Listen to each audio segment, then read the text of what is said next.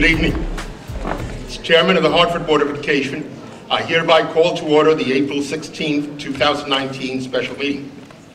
I wish to extend a warm welcome to everyone present and to our television viewers. The board, superintendent, and I are pleased that you have joined us as we celebrate achievement, review information, and make policy decisions related to the effective operation of the Hartford Public Schools. This is a special meeting on our recommended budget, and all items that will be discussed or voted on this evening have been posted as required by state law. As the Hartford Board of Education, we are here to set goals, listen to reports of the superintendent, approve budgets, contracts, and personnel appointments, and make policy for the district. We are not here to make management decisions or solve the problems of individuals. Management is the responsibility of the superintendent. The monthly meetings of the board are open to the public. They are the time when the board conducts its business of governing the school system in a public arena. The regular meetings are not meetings with the public. Therefore, comments from the audience will be confined to the time designated for the public to address the board. Decorum and courtesy are important elements in effective public meetings. Please silence your cell phones or communication devices and refrain from talking while others are speaking. Since it is legally mandated that proceedings be accurately recorded, I may have to ask for order periodically should noise begin to interfere with our recording capabilities. I am pleased that you have taken the time this evening to join us. We are very proud of the school system and thank you for your interest in the Hartford Public Schools. And now I will read it in Spanish. Buenas noches. Como presidente de la Junta de Educación de Hartford, he llamado a orden esta reunión especial de la Junta del 16 de abril de 2019.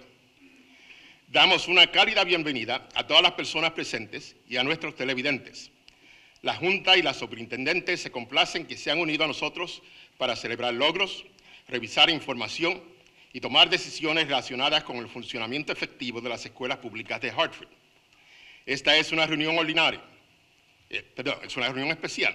Todos los asuntos que serán discutidos o votados en esta tarde han sido notificados como lo requiere la ley estatal. Como Junta de Educación de Hartford, estamos aquí para establecer metas, escuchar los informes de la superintendente, aprobar los presupuestos, contratos y nombramientos de personal y establecer normas para el distrito. No estamos aquí para tomar decisiones administrativas o resolver problemas individuales. La administración es la responsabilidad de la superintendente. Las reuniones mensuales de la Junta están abiertas al público. Son el momento en que la Junta lleva a cabo su tarea de gobernar el sistema escolar en un espacio público. Las reuniones regulares no son reuniones con el público. Por lo tanto, los comentarios de la audiencia se limitarán al tiempo designado para el público dirigirse a la Junta. El decoro y la cortesía son elementos importantes en reuniones públicas eficaces. Por favor, silencie sus teléfonos celulares o dispositivos de comunicación y absténganse de hablar mientras otros están hablando. Ya que es mandato legal de que los procedimientos sean grabados con precisión, es posible que tengamos que pedir orden periódicamente si el ruido interfiere con nuestras capacidades de grabación. Nos complace que se haya tomado el tiempo esta tarde para unirse a nosotros. Estamos muy orgullosos de este sistema escolar. Le damos gracias por su interés en las escuelas públicas de Hartford. Si alguna persona necesita traducción al español, el doctor Vázquez Matos le va a ayudar con el servicio. El doctor Vázquez Matos está allí de pie. Gracias.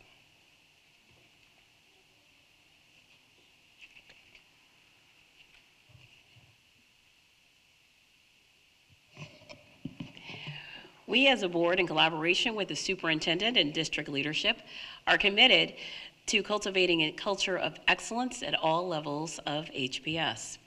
We thank you for taking the time to attend tonight's board meeting. We appreciate you coming out to learn more about Hartford Public Schools and for sharing your thoughts and concerns. We have established a protocol to track and respond to concerns raised. We want you to know that we take your concerns seriously, and to that end, we will have staff available for immediate follow-up if follow-up is required. After you have finished speaking, a staff member will come up to you ready to take your information down. They will follow up with an update within 48 hours. As a reminder, you have 3 minutes to speak, And at the 2-minute mark, Ms. Santiago will ring the bell, letting you know you have 1 minute left. At the second bell, please wrap up your comments. Now, Chairman Flores will read this in Spanish. Nosotros, la Junta de Educación, en colaboración con la superintendente y personal del distrito, estamos comprometidos a cultivar una cultura de excelencia en todos los niveles de las escuelas públicas de Hartford. Les agradecemos que haya tomado el tiempo para asistir a la reunión de la Junta esta noche. Les agradecemos su participación y su deseo de aprender más sobre las escuelas públicas de Hartford, y también por compartir sus pensamientos y preocupaciones. Nosotros tomamos sus preocupaciones muy seriamente y hemos establecido un protocolo para el seguimiento y respuesta a inquietudes planteadas. Tenemos personal disponible para seguimiento inmediato para los casos que lo requieren. Una vez que usted haya terminado de hablar, un miembro del personal estará disponible para tomar su información. Esa persona investigará su caso y se comunicará con usted dentro de 48 horas. Les recordamos que tienen 3 minutos para hablar. Cuando hayan pasado 2 minutos, la señorita Santiago sonará el timbre, dejándole saber que le queda 1 minuto. Al segundo sonido, por favor, termine sus comentarios.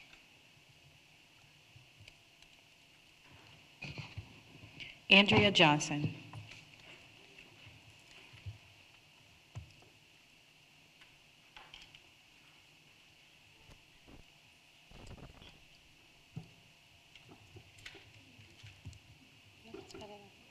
Good evening.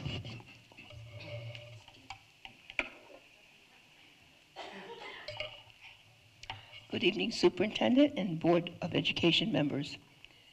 In the past school year, the Hartford Federation of Teachers has been speaking with the Superintendent of Schools regarding the difficulties within many Hartford schools concerning the climate and culture within those schools. Most troublesome is student discipline. In too many cases within the schools, students are not being held accountable for behavior that is totally unacceptable. In too many schools, disrespectful language, actions, and lack of acceptable behavior are commonplace. As one teacher stated to me, between 20 and 40 students are out of class during instructional time in their particular school. When the teacher asked why the students are not in class, this is what they get for an answer: go F yourself. This is common language used towards adults constantly. Students at this school are literally walking the halls and creating not only an unsafe environment, but, of course, not receiving instruction. Are there consequences for these students? No. Students are not given consequences when this kind of behavior just mentioned occurs. It seems that anything goes in some of our schools. It also seems the policies that this Board of Education passed, as an example, school uniforms, does not exist at one of the high schools. When a teacher at Hartford Public High School asked a student why they were not in uniform, this was done in front of the principal.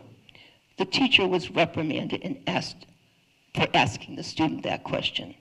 Teachers have been injured by students who have bit, kicked, scratched, and thrown objects at the educators. There is little to no discipline given to these students. Of course, you all realize when no consequences are given for wrongdoing, that wrongdoing becomes all right in the eye of the person or persons committing the offense. Of course, it is not acceptable, but without consequences for poor behavior becomes the norm. Board members, do these examples sound like a practice the Hartford Board of Education would accept? This evening, you will hear from a variety of Hartford Federation of Teacher members who will be giving you more information about unacceptable behavior within our schools. Please remember that we are teachers whose jobs entail educating our students, but along with the book learning, there absolutely must be skills, life skills. Life skills learning meaning respect for one another, which includes respectful language being used and consequences to those who choose to break the rules. I ask the Board of Education members, please, please walk through some of our schools. We'd be happy to tell you which ones. Sometime in the next several weeks, unannounced. These words are from the state statute, the Hartford of the Connecticut state law. It says education is to keep the children safe and to teach the students. When what I have just described is going on in the schools, safety is not happening. That is number one before education. Safety, then education. Please hear this. Thank you.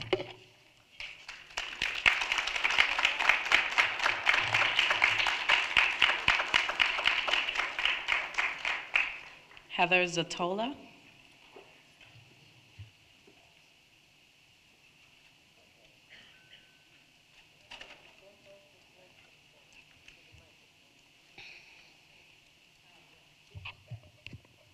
Good evening, Superintendent Torres Rodriguez and board members. My name is Heather Zatola, and I have been a proud Hartford educator for almost 27 years. I am also a proud parent of 2 children who both attended Hartford schools for the past 11 years, and one is still a student here at HMTCA. Despite being in Hartford for 27 years, I have never spoken at a Board of Education meeting. I feel the need to speak today to represent the many frustrated and distraught teachers that I work with on a daily basis. I'm not here to speak poorly about my administrators, as I know they have been as supportive as they can be. Assuming that many of you may not have classroom experience, I thought I would give you a glimpse into a teacher's day. We all got into this profession for varying reasons, but one thing is for sure, we all love children and we want to teach. Unfortunately, some days that is the last thing we feel we've been able to do. On any given day, a teacher may tell a student who's on the learning rug that what they just said to another student wasn't nice, and that student may turn to his teacher and call her trash. He may then get up and go tear up his reading book, all simply because you spoke to him about inappropriate behavior. A pre-K student may not like that he was told no, and he may bite, kick, hit, scratch, or spit on his teacher, leaving marks. And those are pre-Ks. In the aftermath of the OCA report, teachers have become targets and have fallen victim to false student accusations. One student even went so far as to fall out of his chair in class and proclaim that the teacher pushed him. Another student backed up his story in writing, despite the student who had fallen confessing to administration that he had made that all up. We're scared. Students are also free to tear up our rooms in a rage, and we have to sit back and watch it all happen. We're told to evacuate our classroom, but keep an eye on that raging student. Oh yes, and keep pace with the district's EL and Eureka math pacing guides. We're tired. Some teachers also deal with unreasonable parents who think it's acceptable to poison pen them over email, or worse, enter our building and physically and verbally assault them. We don't feel safe.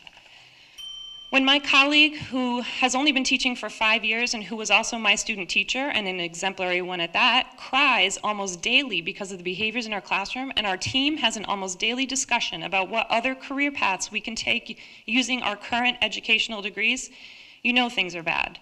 When a 27-year veteran can't remember ever being this frustrated with her job, you know things are bad. In my opinion, students have changed over the 27 years. Some have become less teachable, less willing to listen, less motivated to work, much less respectful of authority, and have shorter attention spans.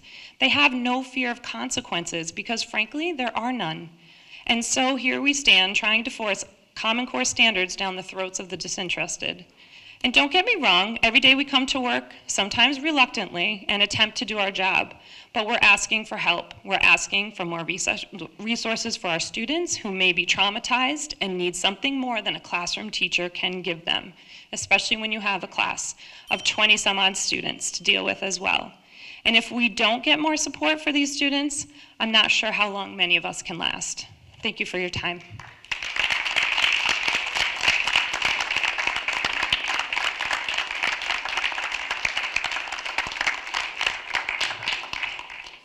Thank you. William Morrison.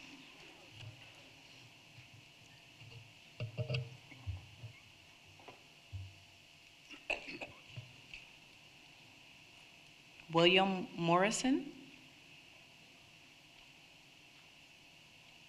Beth Basher,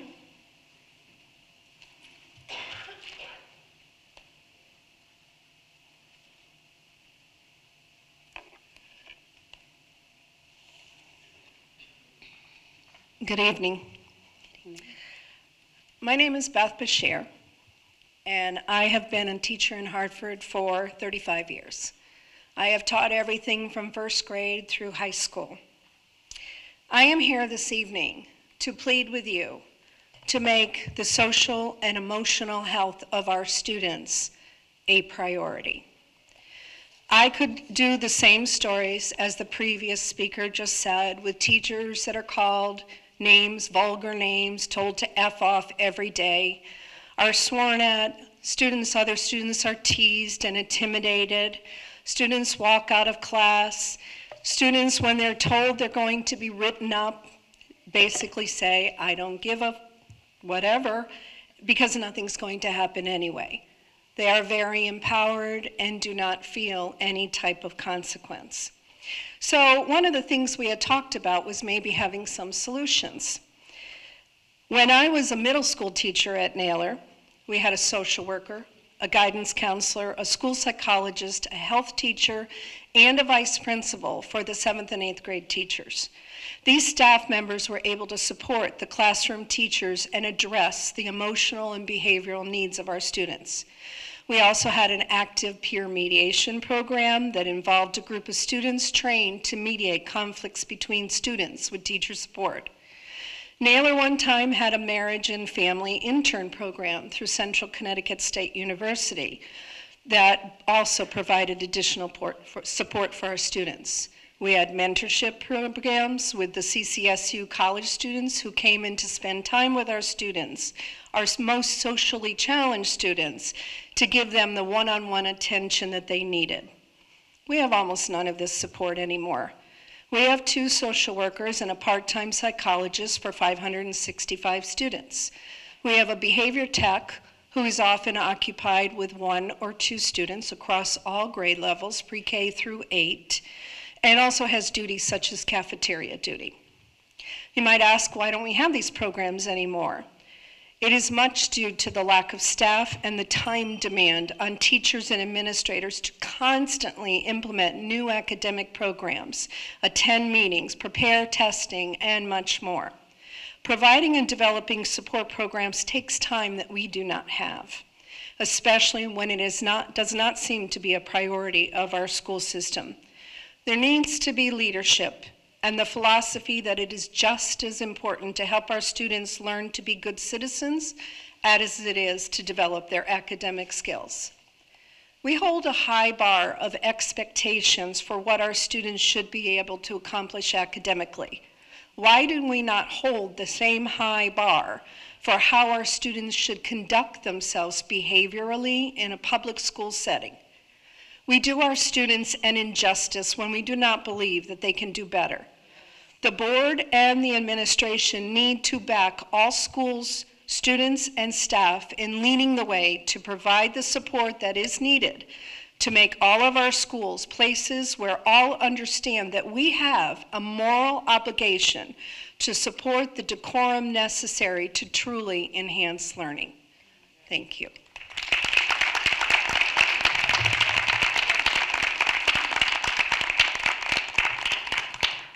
Kim Webster.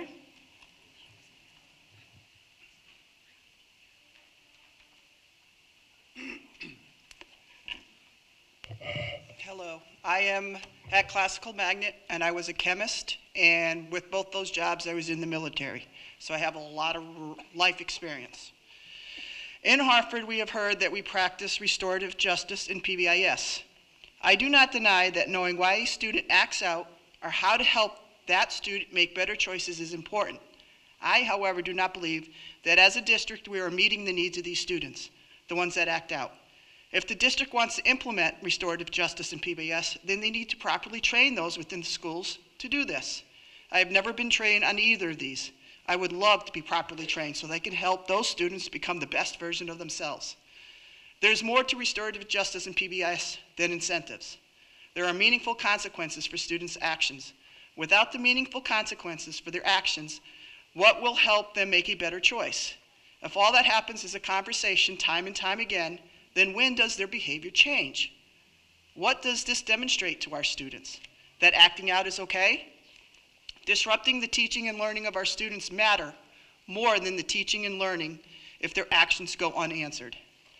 I'm here today to give a voice to those students who are feeling the frustration with the lack of coherent discipline within our schools. These students are the ones that suffer the most when their classmates act out and steal, yes, steal their education. They lose valuable time within the classroom that is already limited. These students are also undervalued, and they feel that way. All the attention is given to those students who are acting out, not just once in a while, but regularly. There are students who seek out their teachers to do more within the classroom, understand concepts at a deeper level. Yes, they care about their grades, but they want to learn and they work hard every day. I see the frustration in their faces and in their speech. They, like me, do not understand how a group of students can hold their education hostage. There are students who come to get help every morning and every intervention session, not because they need the help, but rather want the help or just want a safe place to work. There are also students within HPS that leave and go to CREC, perhaps due to this very reason, having their education held hostage for those few who act out. There are times when a student does receive a meaningful consequence and a parent calls either the school or central office to negotiate the consequence. This helps to reinforce that this behavior is acceptable. How can someone not within the school where the incident occurred do not have the necessary information make an informed decision? Hands are being tied from the top down concerning discipline. Does not help any students. Those that act out now know they can negotiate out or reduce their consequences, and those students that learn beside these students see that acting out is okay, which they make themselves also act out. I implore you to keep these hard-working students in mind. They are the true victims of the lack of coherent discipline within our school. They lose valuable time they will never get back. We're not doing our best to make an environment that they feel safe and valued. This is the first time that many people, both staff and students, do not feel safe in our schools in this district. Thank you.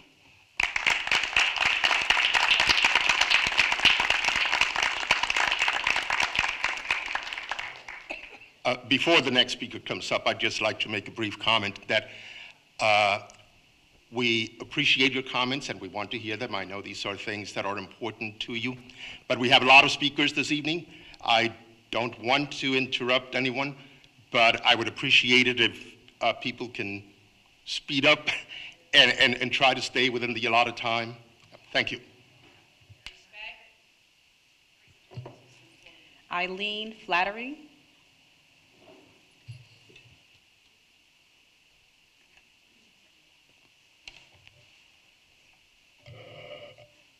Good evening. Thank you, Mr. Chairman, for that note before my speech. I appreciate it. I'm Eileen Flaherty. I've been a teacher in Hartford for 15 years, and all of those have been at Hartford Magnet Trinity College Academy. I'd like to turn our attention to our district model for excellence, which you all know declares the following. We believe in our beautiful and capable students, high expectations, inclusiveness, collaboration, continuous improvement, and systemic accountability. Those are honorable beliefs, shared hopefully by all present, but believing is not enough. It's time to act collaboratively on those shared beliefs. It is time to set high expectations for our beautiful and capable students, and high expectations include appropriate behavior. It is time to commit to the continuous improvement of our beautiful and capable students, and improvement includes appropriate behavior. It is time to demand accountability from our beautiful and capable students. Accountability includes appropriate behavior. We proclaim that our mission is, quote, to inspire and prepare all students to meet success in and beyond school. In order to meet that success, our students must develop both academically and behaviorally. As Dr. King noted, intelligence plus character, that is the goal of true education. We have to address the serious behavioral issues in our schools. We owe our children a true education, intelligence plus character. Thank you.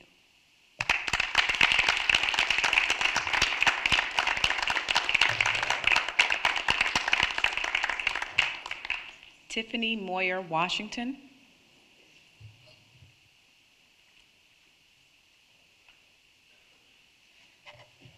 Hi. I speak before you as a teacher, although I am a parent of 4 Hartford Public School students. I speak as a parent. I speak as a teacher today, sorry, not as a parent. I have been teaching in Hartford for 15 years. I've been at neighborhood schools and at magnet schools. And in the last few years, we have made a transition philosophically to this kind of restorative approach. However, I think we're missing major elements of it. I'm not pro-punishment, but I'm pro-consequence. I feel like what's happened in this kind of long transition is we've gone from taking students who we were suspending left and right for all kinds of offenses to the opposite end of not suspending at all. I'm not saying I'm pro-suspension at all. I'm pro-consequence. One of my colleagues got up here and said that they talked about a student going and having a conversation, but not changing their behavior. We need to hold students responsible and accountable for their behavior. So my daughter's in kindergarten. This year, she got a negative report home. She was sitting with her classmates, and she broke a bunch of crayons at a table. And so she came home. We talked to her about it. She used her allowance money. We went to the dollar store. She bought some crayons. She brought them into her teacher to apologize for breaking the crayons that belonged to the class. That was a consequence that we implemented as parents. This would be an example of restorative practice that could happen on the school level. However, teachers are not being trained. Administrators don't nearly have enough time to provide things like that. So what's happening is students are running to an office, complaining about a teacher, swearing at somebody, so forth, being told to go back to class without any opportunity to repair the damage that they've created or repair the relationships that's been damaged. A friend of mine, Dan Dusing, asked if I could share some results of an informal poll he put up with a number of teachers. And 94 different Hartford teachers have said that they feel that learning of all students is negatively impacted by certain student behaviors. 74 teachers said that most teachers believe support staff would improve a learning environment. 53 said that most believe student behavior has declined in the past 3 years. And only 32 have had restorative practice implemented at their schools. I think when you look at all of these things, if we say we're going to be a restorative district, we need to follow up with the support for the schools, for the teachers, for the practice. Our district model for excellence says that we ensure all students feel safe and valued. I think it's impossible to have a district where that happens when adults are being spat at, sworn at, things are thrown at them when they're supposed to be the teacher protecting the rest of the students in the class. I don't think that we've had a proper trauma-informed teaching practices at all, and I don't think we have practiced this restorative practice. I think all of these things cost money that has not been implemented. We have professional development multiple times throughout the year. It'd be a great place to start to teach trauma-informed practices and restorative practices. Thank you.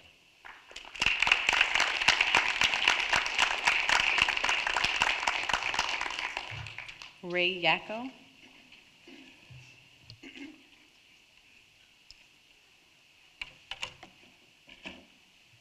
Good evening, board members and HFT members, teachers and families. Thanks for seeing me tonight. I've been a teacher in the Hartford school system for 30 years.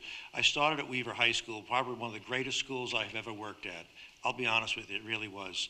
We had to leave 11 years ago when Mr. Adamowski started the magnet schools. I'm a healthcare worker for many years as well, so I was instrumental in getting the nursing academy started, something that we wanted our kids to do. We're kind of surprised at what's happened in this Hartford school system.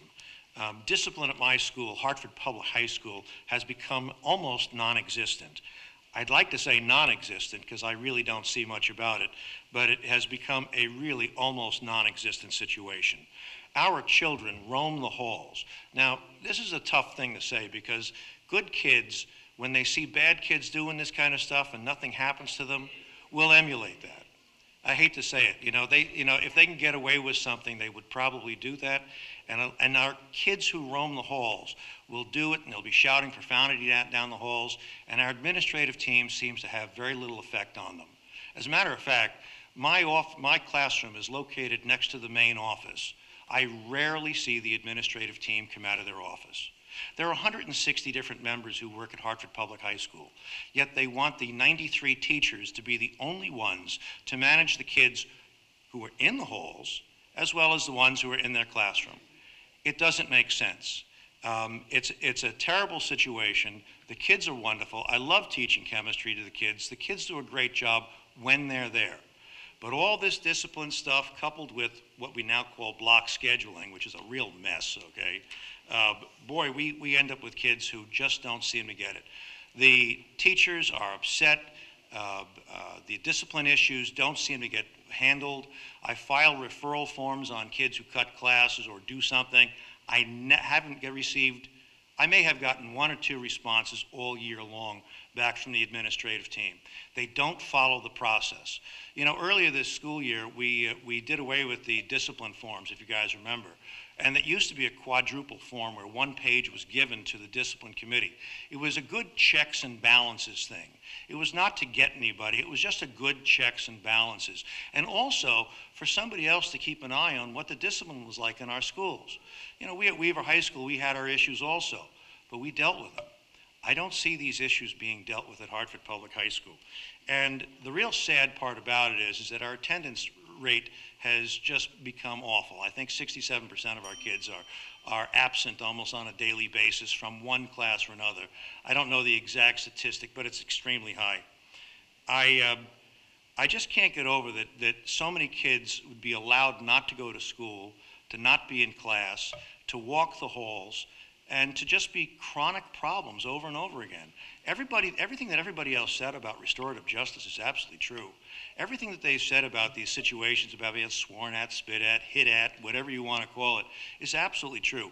At the high school level, it's really tough because now they're bigger than we are. And we had a security guard get stomped in this past October. Much of that situation is still potential. We all feel it under the surface of the skin at Hartford Public High School. Now, I don't want to complain about Hartford Public High School because it's not going to exist too much longer. We just got news today that we're being reconstituted, which means that 100% of those teachers who work there will have to reapply for their job, but that none of the administrative team will have to concern themselves with that. We see the problem as a top-down problem. Sir, your time is up. Oh, I thought that was my 2-minute time. Oh, well, thank you for your time.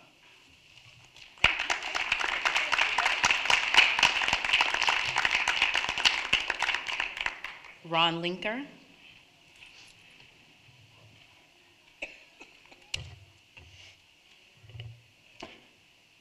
I'm Ron Linker. How are you? Doce dice at decide. It's written in stone on the front of the second oldest school in the United States of America.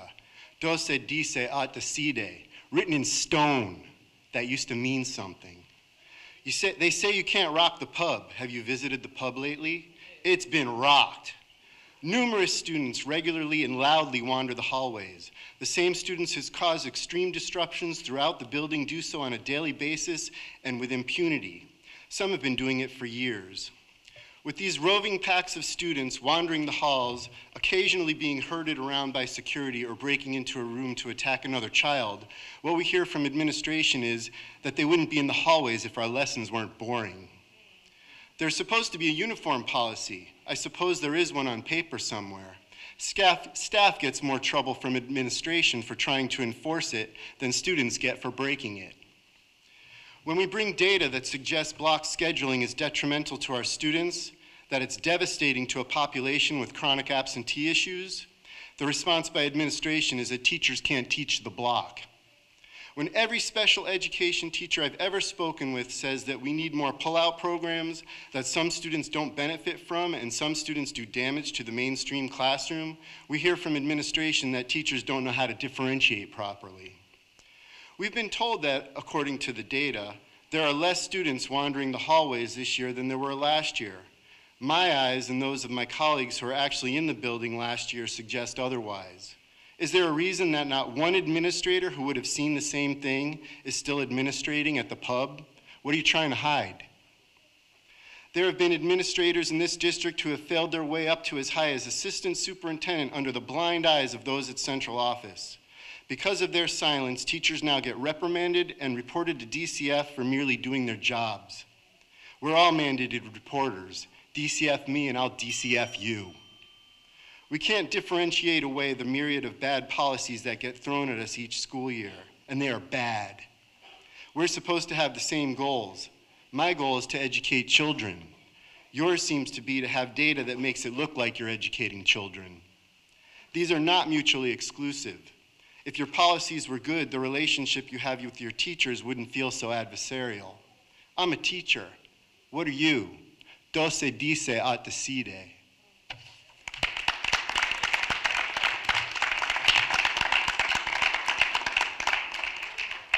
Hyacinth Yenny.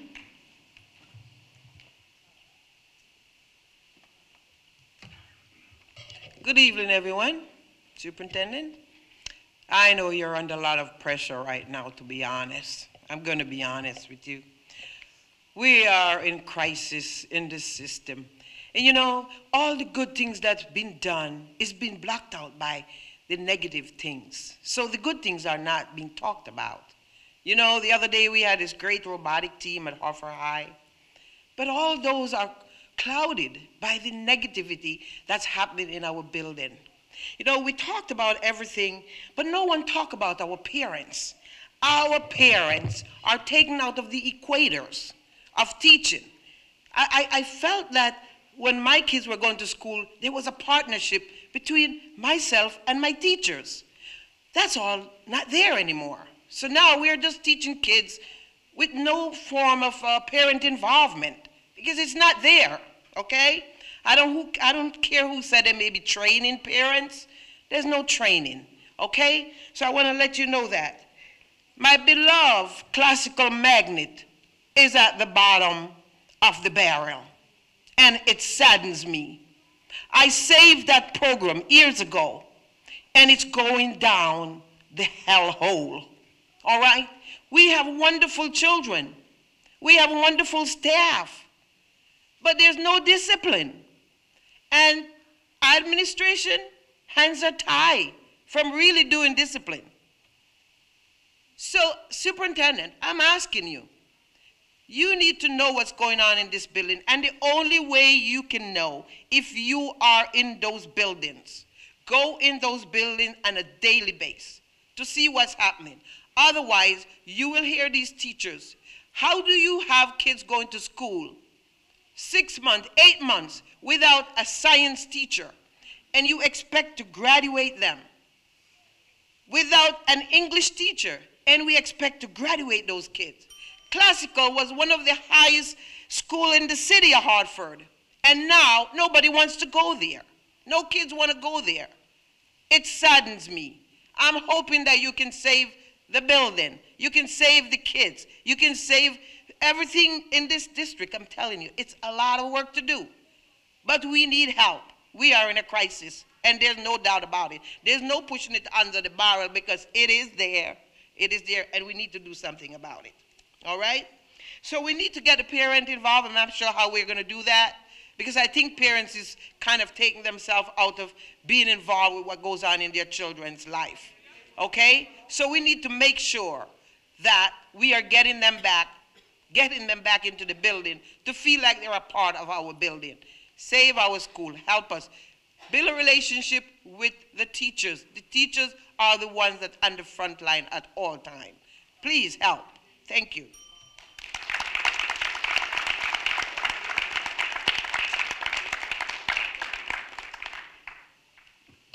Nicole Salmario.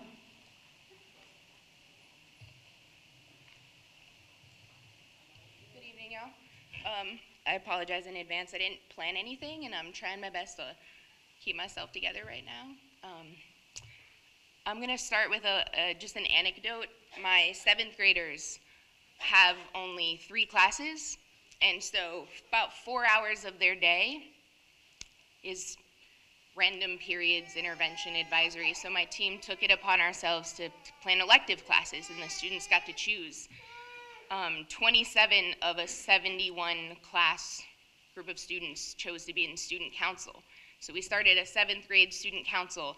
And the first day we just established norms, and then I said, what do you want from our school? What do you want out of your school? What do you want out of the place that you come for 7 hours and 15 minutes a day? And the 3 things that they chose to focus on first for the next 2 months of school were they want a health class, they want a health class, they want to be kinder to each other. These are from their mouths, not teachers. They want their school to be a place where people are kind to each other. And they want to be able to paint and plant things and make their school beautiful. So if we want to talk about holding children accountable, we first need to talk about our accountability. And that starts with the district, and we all know that the budgetary constraints we work under don't allow us to have the staff that we need, excuse me, the programs our kids deserve,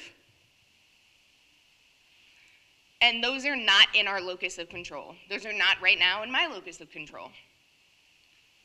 But the things that are in our locus of control as teachers, as staff members in the building, are doing our very best job. And quite frankly, I know I'm going to be crucified for this tomorrow, but I'm going to speak the truth. We are not, in a 10-person middle school. We have 2 teachers currently not even in the building. So our kids are already down 20% of that staff. And quite frankly, when you ask kids why they're not in class, it's because teaching isn't happening and teachers aren't being held accountable. And I can say that as a teacher. That is my life every day. So when we talk about teachers who work hard, I put in often 14 hours a day because I love my kids, truly love my children. But that's just as angering to me as it should be to our kids and our families and our city and our board, because I work hard and a lot of people don't. And why is that? Why is that? Superintendent, I'm sorry. I'm starting an 092 program this summer, and I'm sure I'll never be actually an admin in this district because I talk too much, but what are we doing from the top down to hold those staff members accountable? And I'd like to say one last thing. To the comments that have been made, there is no such thing as a bad student.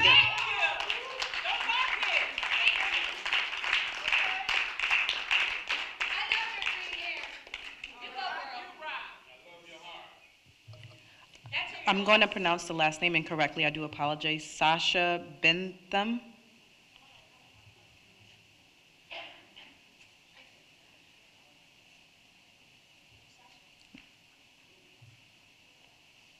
Sasha Bentham. Kelly Santana.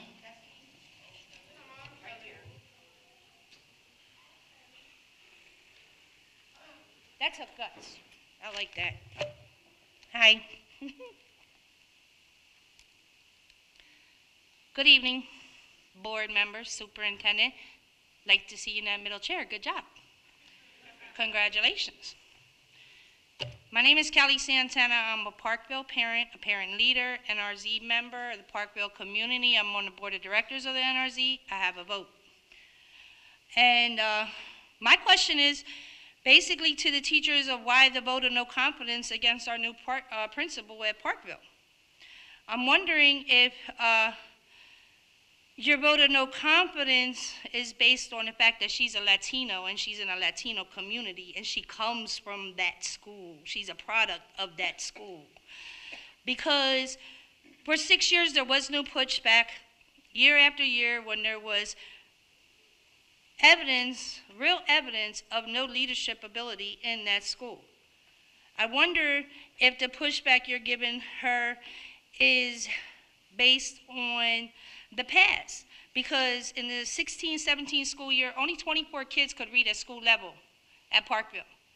At the 17-18 school year, only 17 kids could read at grade level at Parkville. So I'm wondering, is the pushback against her, is it because she's going to push you to do your job better? I would like to also point out that her work so far this year has surpassed the work left behind the old principal. Maybe the reason you vote no confidence on her is because she can see past all the BS reason you as teachers give for not doing your job well. Or maybe your vote of no confidence against her is because she supports the superintendent's plan to excellence. Let's not forget the biggest pushback came from the teachers against that idea. I get we need teachers, but what we don't need are any teachers that are in our district that are not here to better a Hartford student. We do not need a teacher pushback on change that can better our students. And right now, more than ever, we need to stop making it about the teachers and keep the focus on the children. So we as parents at Parkville, we support the new principal. And I leave you with a vote of no confidence against the teachers of Parkville for not wanting to better my neighborhood school, for not giving their very best when it comes to teaching the kids at Parkville. And I'll leave you with this. We as parents need to really take a look at the teachers coming from outside of Hartford that don't look like the students they're teaching, that need to be escorted to the parking lot at night because they're scared of the neighborhood that they're in. Are they here to teach our children? Or are they here to help keep us, people of color, suppressed? Food for thought. Thank you. And I'll leave you with 10 seconds.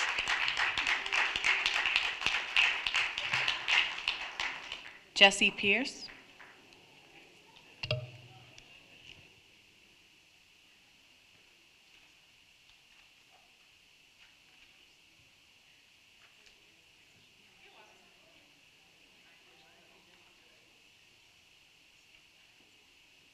Good afternoon, everybody.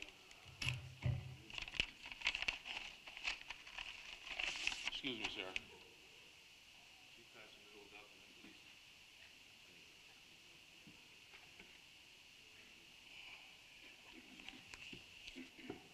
My name is Jesse Pierce. I sit here this afternoon and I listen to all the teachers rant and rage, and it kind of frustrates me.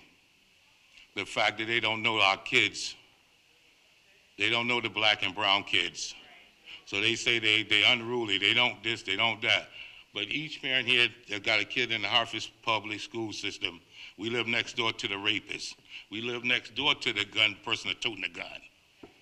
So when our kids go to school, we don't have those outreach programs at school. Our neighbor just got killed. That kid go to school with attitude, you don't even know why. You don't even question the fact, is there something wrong? Because we'd help you. Could we do something for you? This is not normal for you at your age. Instead, you sit around here and you criticize our kids. We walking down the street and they walk to school a whole mile. You talking about why they're late? Who would send their kid to school when it's 3 degrees outside and they got to walk a mile? Let's talk about being late. But back to our kids, these teachers not knowing our children. They're not knowing their culture background and what we go through every day and our children. They're not trying to understand our children. They get those big paychecks and they run back to the suburbs. How is that? They got a school board for the teachers, they're a union that they hide behind. At Parkville, there's some racism going on there. I'm sure you guys heard about it. You're in the system, so it done came past your desk. What we gonna do about things like that? You got teachers rebelling against the principal because she wants the best for our children. You got teachers that's telling me when I walk into school and I'm a part of the school, PTO and other things there, I'm not good with all these words like these teachers are.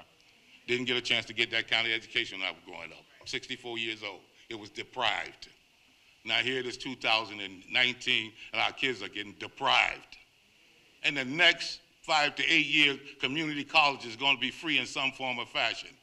My son will be out of high school in 10 years. He's not going to be able to take that test to go to school. What are we going to do about it, people? Are we going to listen to these teachers cry and complain? Get some of our own color into these schools so they can teach these teachers. They can show these teachers and tell them what goes in the community. They can look at a child and say, something wrong with that child, not judge him because he's got an attitude. They can look at that child because they're from that community and say, there's something going on in that home, or there's something wrong with this child's heart or his mind, instead of judging them. We need more of our own kind in our schools. And to teach these teachers that don't know. They've been in these classrooms for years, and our kids are not learning. And they talking about they got problems. We got problems. They're not learning, our children. You got teachers been in school. I've been here 30 years. I've been here 40 years. What's your solution? What do you want? You want our kids to come to school and y'all carry guns into school? You want our kids to be walked out of schools in handcuffs? What are you going to do? Anybody got a solution? Mr. Pierce, please address the board. Has anybody got a solution? Does anybody? I'm tired of hearing them talk about our kids. Half these teachers shouldn't even be teaching. Period. Period. We need to maintain order, please. Don't say that. Don't say that. You look just like Uncle Tom anyway, so be quiet. Be quiet. Be quiet. It's my turn. We need to maintain order, please. It's my time. It's my time. Shut up, Uncle Tom. It's my turn. It's my turn. There you go. See there? If he's a teacher, that's what our kids go through. That's just what our kids go through, just like that. He jumped in a conversation he shouldn't have been in, and if I'm a kid at the school, I got upset. I called him something. Now I'm wrong. This is what goes on in the school. Okay, thank you, Mr. Pierce. Thank you.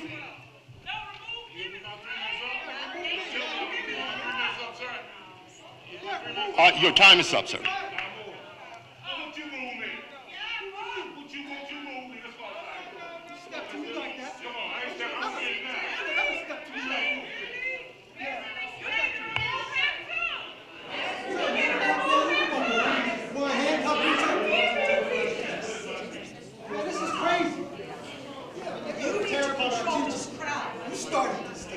Don't let the cat calls continue up. Shame on you.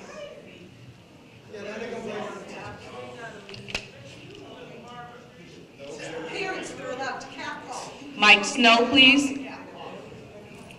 We need to maintain order, please. Thank you.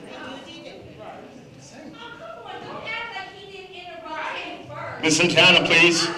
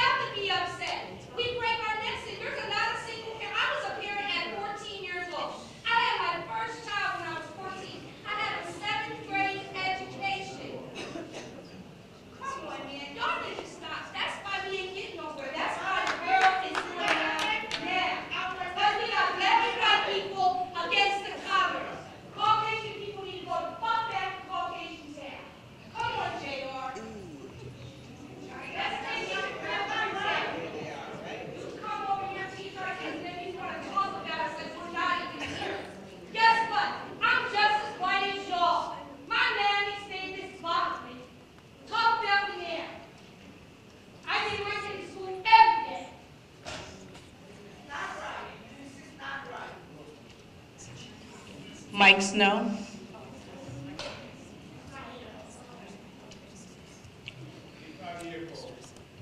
Milagros Vega.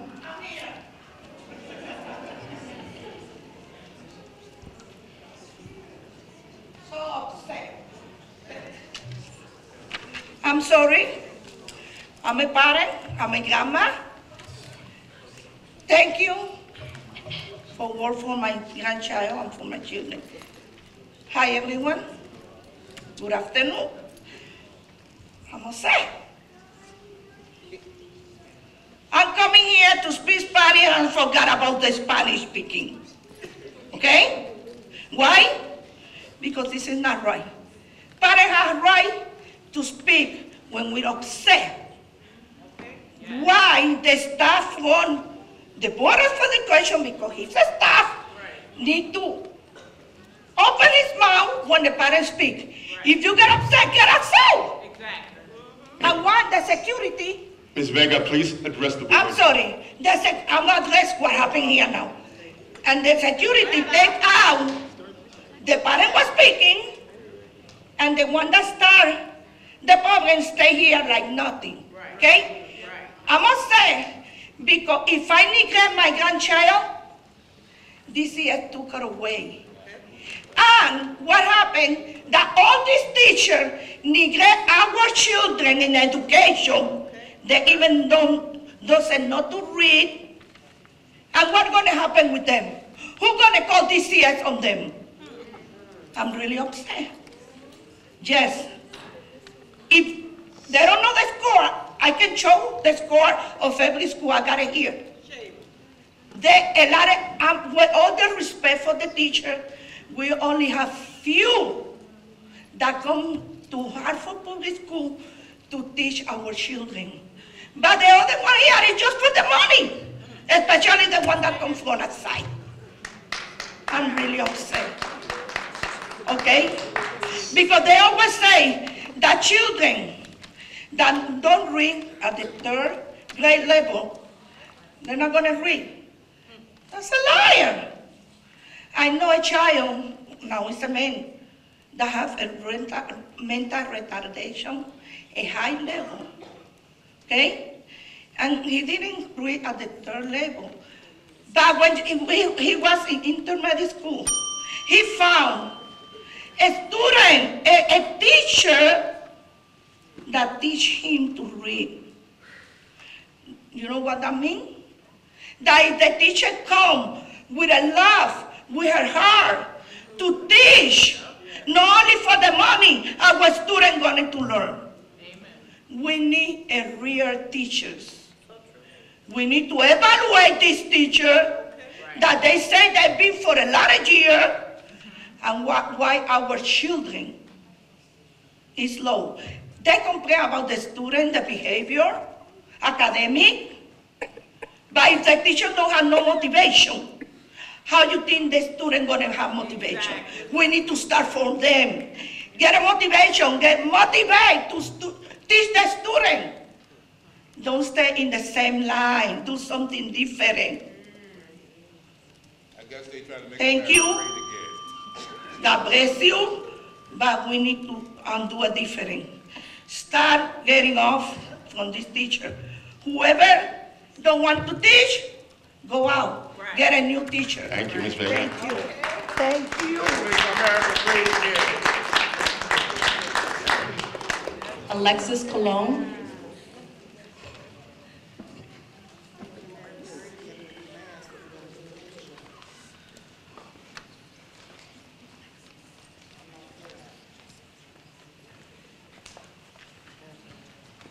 Hello, my name is Alexis Colon. I'm a parent. My daughter goes to Parkville. I grew up in Parkville. I grew up going to Core Middle, Hartford High. Like, I've been all my school years in Hartford. And growing up, we did have a hard time with the reading levels. And I like the fact that my daughter's principal is more active with the kids. We see the changes that she's been doing. Growing up, my reading level always been low. I always been on one of those students that had low reading scores and stuff. And I'm trying to make sure that my daughter don't go through what I did. I want to make sure that the school is becoming, with her being the principal, we've seen improvements. My daughter is looking to read, is looking active to, wants to learn how to read. And we want to improve the students. And a lot of the teachers in Parkville is not agreeing with that. They're not looking like putting the effort to help with the new changes that the principal is trying to bring in for these students. And so today's my first time speaking out, so I'm a bit nervous. But yeah, we want Parkville to be able to accept the changes, and if the teachers don't agree, then we think we need to change the teachers. We need to actually have teachers that want to really help our students. because Parkville is a very multicultural school. We really want to help these students improve because there's a lot of students coming in being bilingual and they can't even sometimes have trouble even speaking. So we want that teachers really put more effort into wanting to help these students build the reading, learning to write, because at this point I'm in college.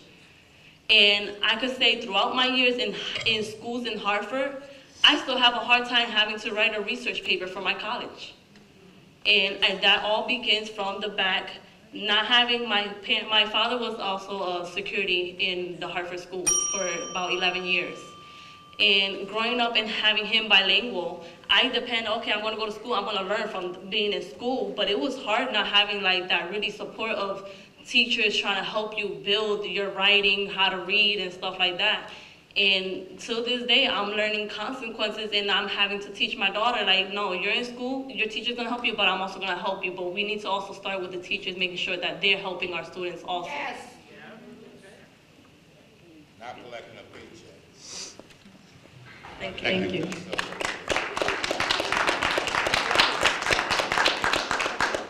Millie Arsenega. Trying to catch you.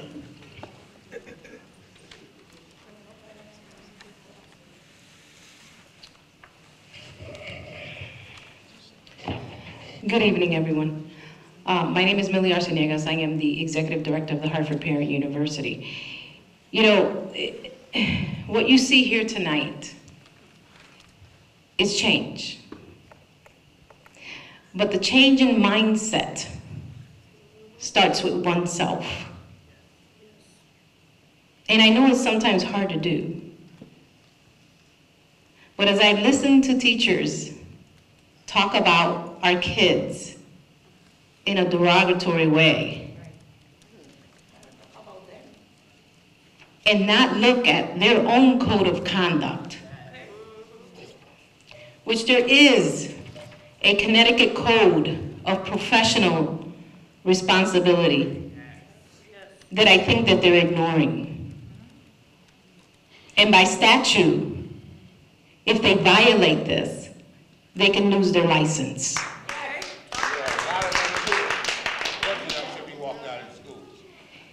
And what you hear tonight is frustrated parents that have been stepping up to the plate and getting on leadership roles. But the nonsense that goes on because of a person's color of skin, really? Did you know where you were teaching at when you applied? Did you know that you were coming into a high poverty, Latino, African American, immigrants population? So for you as teachers to sit there and judge our kids when you should be teaching them. That's why you're a teacher. Understanding them. Understanding them, like Jesse says. And maybe what we all need is a cultural competency training. Put that in the budget. Put that in the budget. But start with the teachers. Because if the teachers cannot understand our kids, then they don't need to work here. Okay? So thank you for your time. Thank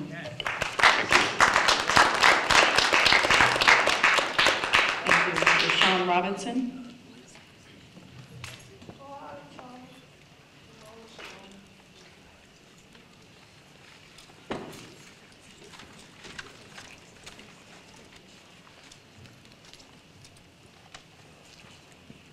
Hello, I'm LaShawn Robinson. I'm a mother of 5. Grew up in Hartford, went to Hartford Public Schools. Well, I wrote a speech for tonight, but I'm just really disgusted on how our kids were talked about.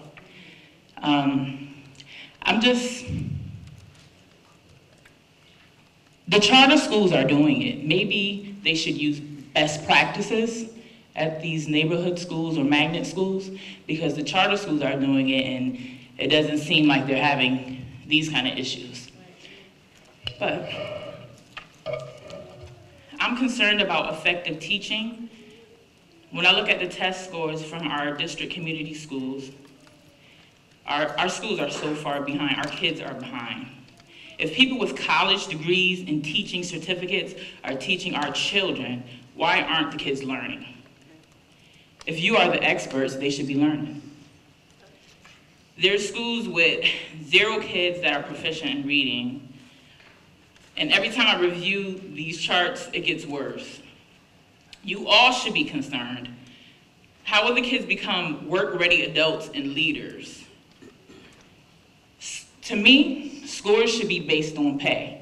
If I'm looking at these charts with these reading scores, and these kids, it's only 17 kids that can read in one school or none, then we need to revisit why they're teaching. Why are they here? Why are they asking for extra pay? Another thing is schools are not safe. When teachers are not reporting abuse and what's happening to children by their own colleagues and peers, we have a problem. You report on us parents, and that's why there isn't any parent engagement, because the school is too busy acting like the police and reporting parents to DCF left and right. But I've witnessed things in school that happen with staff, with other teachers standing around, and nobody's reported but myself. That's the problem. So I do encourage everybody to stay woke, because these are our kids, and I will be encouraging other families to look into what these teachers have said here tonight, and I will be sharing it all over Facebook and Twitter, because you will not come into my community and speak so poorly about our children. If you do not, if you have a problem and you're scared to be here, then you need to go where you live and teach and give our kids the seats that they're owed. Thank you.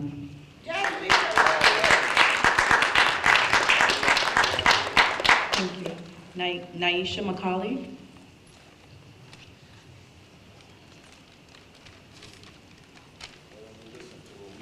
Why did they all leave? Why don't we listen to what we gotta say? Good evening, everyone. I came here tonight to, first let me just clarify, because I know many of you personally and professionally, and many of you obviously are aware that I work for Chief Hartford. So I just wanted to be clear about who I was speaking for tonight. It is not a Chief Hartford, although what I'm speaking about is associated with a Chief Hartford, but just so we're clear, I'm not representing the organization. I personally am coming here tonight to talk about Weaver and the process that we were involved in around the new Weaver High School that really was led by Blue Hill Civic Association. So of course the Chief Hartford was a part of this, but many others were as well. What I wanted to talk about was this process that we have formed around Weaver High School, which started about 2 years ago, where something unprecedented in Hartford, where we came together as a real community and wrapped our arms around a new vision for Weaver High School. Parents, teachers, business leaders, community leaders, everyone, students, everyone was at the table. We imagined and dreamed together of what a new Weaver could be. Addressing many of the things that you're talking about tonight, you know, we did it as a community for that reason, knowing and understanding our students, knowing and understanding the community, knowing and understanding one another. And it was the first time, I believe, anything like this has been done in Hartford, where you had the full support and full buy-in, and everyone was dreaming and imagining together of what could be possible for the city. Unfortunately, I think that dream never really had a chance to manifest because, for various reasons, but it's kind of a lament of what has happened. Recommendations were put forward, and there's this feeling as though these things are actually going to be implemented in the new Weaver, and that just, I haven't seen the evidence of it. So I'm here tonight to talk to the board members, and I'm just saying, you know, ask harder questions about what's happening at Weaver High School, because there was something special that was started, and it would be a shame to let all of the resources that was coming to Weaver to be squandered. And not just resources in name only, real resources. We were willing to come to the table with solutions, with funding, with everything. We thought through everything with those recommendations from beginning to end. It wasn't pie in the sky stuff of how are we gonna get this stuff implemented. It was real solutions backed with real dollars, commitment from real people who were willing to stay the course and see it through. So I'm just asking, ask hard questions about, and don't squander the opportunity and the spirit from all those people from 2 years who wrapped their arms around Weaver and said, we are here for this school. Thank you.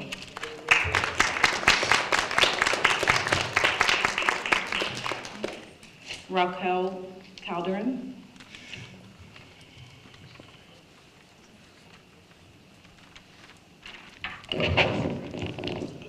Good evening, everybody. Good evening, Dr. Torres. And I'm really sad to see what's going on in here today. And this is, I am a substitute teacher, and I go every single school. And lately, I chose where I have to go, where I feel safer.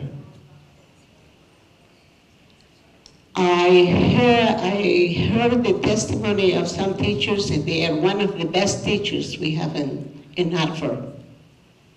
And I am glad they're here to share their comments, and it's absolutely the truth. I am a witness. I go there, and I don't use a card of color because I'm Hispanic or because my skin is dark. I'm not gonna use that card. But children talks to me. And the reason that they don't pay to, school, they says they are forced to come to school. Their parents send them to school because if they don't send them to school, they go to jail. They don't want to be in school. And many of them, they sleep in class, and they said that they couldn't sleep because there was too much noise in their house, and this and that. I don't blame the children. No, I'm not against them. No, it's not their fault. There's a lot of problems out there. But these teachers are excellent teachers. And I'm not gonna put them down because I witnessed what they do, what they're suffering. Students, is a lot of violence. Yes, they call in DCF for everything because you, Dr. Torres, told us to do that after an hour. You told us that you send the procedures in there that we have to call and this and that. Nobody should be blamed for that. If you see that a kid this is happening, I wish I had more time to talk because I have a lot of things to say. It's not safe in the schools in Hartford anymore, and the teachers are getting sick, tension, the kids don't want to listen, they're fighting, they're hitting other children, and children, other ones are quitting because they say they don't want to be in a bullying environment. It's hostile environment right now, not by every children, few, but those few keep us busy. And you need to do something about it because there's no consequences. Because this is Dr. Torres says, oh no, we have to call her before we do something. So the bottom line is no consequences right now. And these teachers are really excellent, and I don't want them discriminated because they have blonde hair and they have we all different colors, and it doesn't matter. Thank you, Ms. Calderon. Your time is up.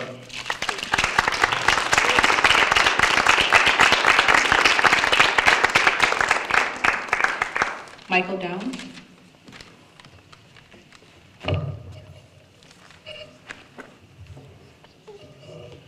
name is Michael Downs. I live at 74 Rosemont Street in Hartford.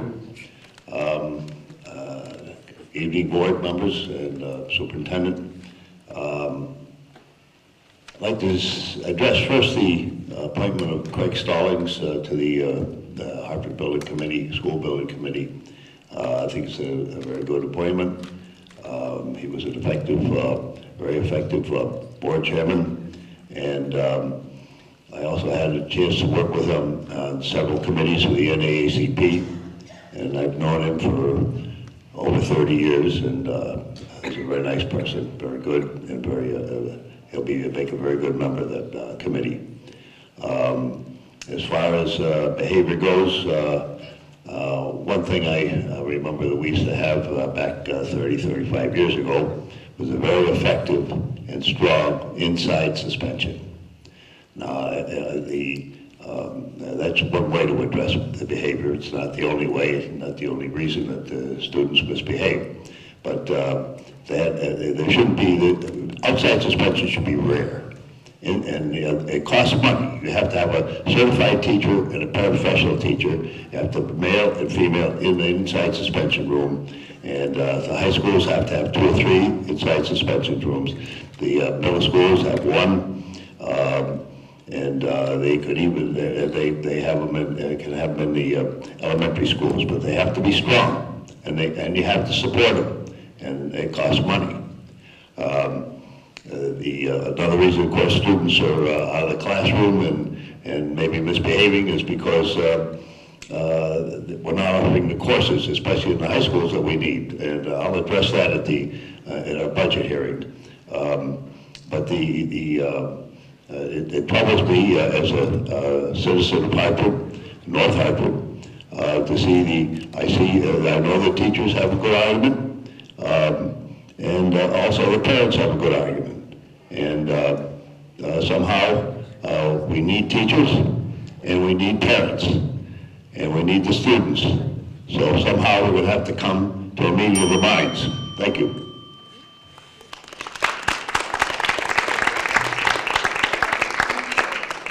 Melissa Yenny.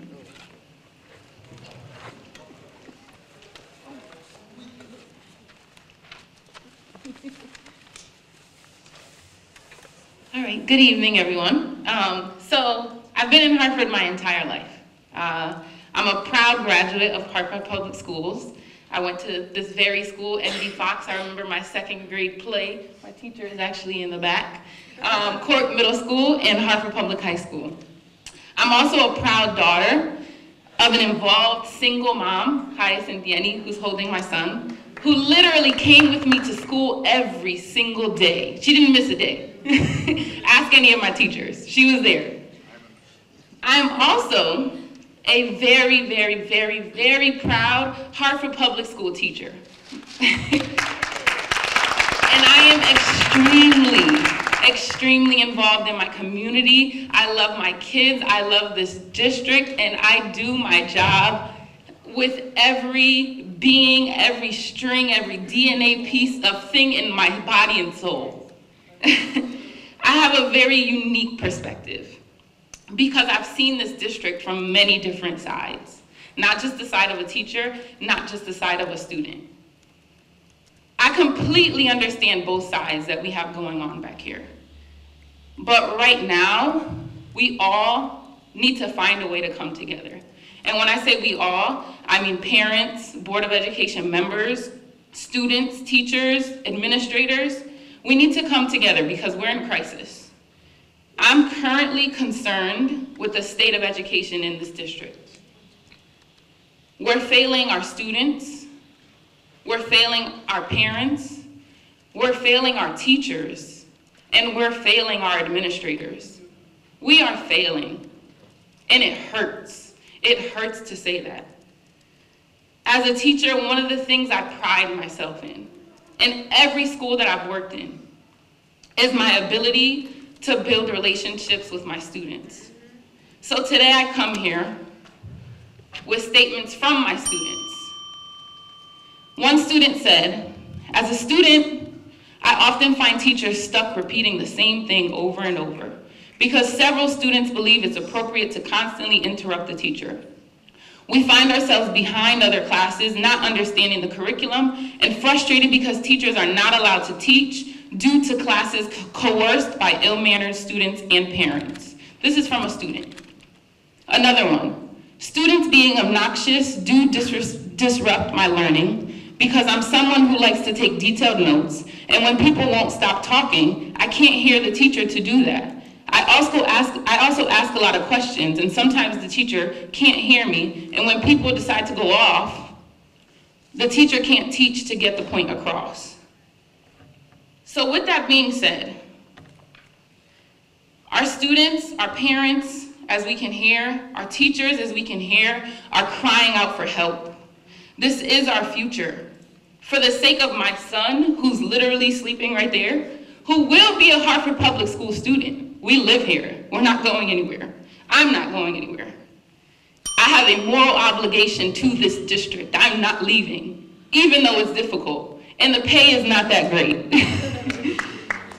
We need to come together for a brighter future. It's looking real gloomy. It's looking real sad. And I'm scared. Sorry. Thank you.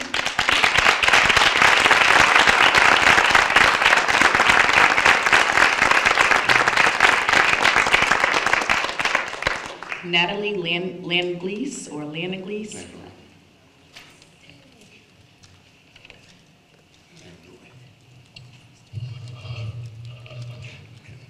I apologize.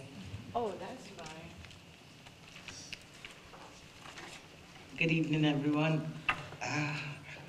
My name is Natalie Langles. I've given myself a new title, Hartford Community Liaison. It's a real sad day for me because I echo the sentiments of both sides, of the parents and of the teachers. I think that increased calls to parents during the school day for normative age-appropriate student developmental matters is tantamount to parent harassment. You're there to teach our children, and as a parent, I believe my responsibility is to provide you with a student that is ready and willing to learn. A lot of times I say things that annoy my peers, but truly, us parents have to step up to the plate. We can't just put all the blame on the teachers. Okay, that being said, I think there's a need for employees in education to be informed and understand that you serve a high-need community, and you must be able to pinpoint differences between a traumatic outburst of a child who has been exposed to socioeconomic disparities as compared to a regular child who might be goofing off a little too bit, like my son. He was a little bit immature for his age. And then, we have children who experience different levels of developmental issues. So, considering the whole gamut of things, it looks like we need a community forum, okay?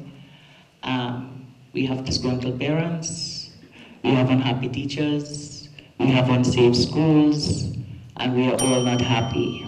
So we need to do something about that. I'm always for collaboration. I also want to say that while they are good teachers, there's some rotten apples in the bunch, okay? I have been exposed to some real harsh treatment by teachers. Real harsh treatment. I'm one of the parents who went to a teacher and say, "Hi, I would like to engage you about my son." And I was told, I am a lead parent in this district, and I was told by a teacher, "I'm going to call DCF on you." Because I'm asking, how could we collaborate to make sure my son has a good year at school? Okay? So it's about 3 weeks now I pulled him out of Hartford public schools. And that hurts me. And I'm still here because I'm looking back for the other kids, okay? In 1 month, Justin is telling me about the core of the earth, the mantle and the crust. about land above water and oceanic land, about suburban, rural, and urban areas, about alliteration, about maths. He has his geometry set in 1 month. Mr. Langlaw, your time is up. Thank you. In 1 month. We could do this. Our children could learn. We have to come together. Thank you, guys.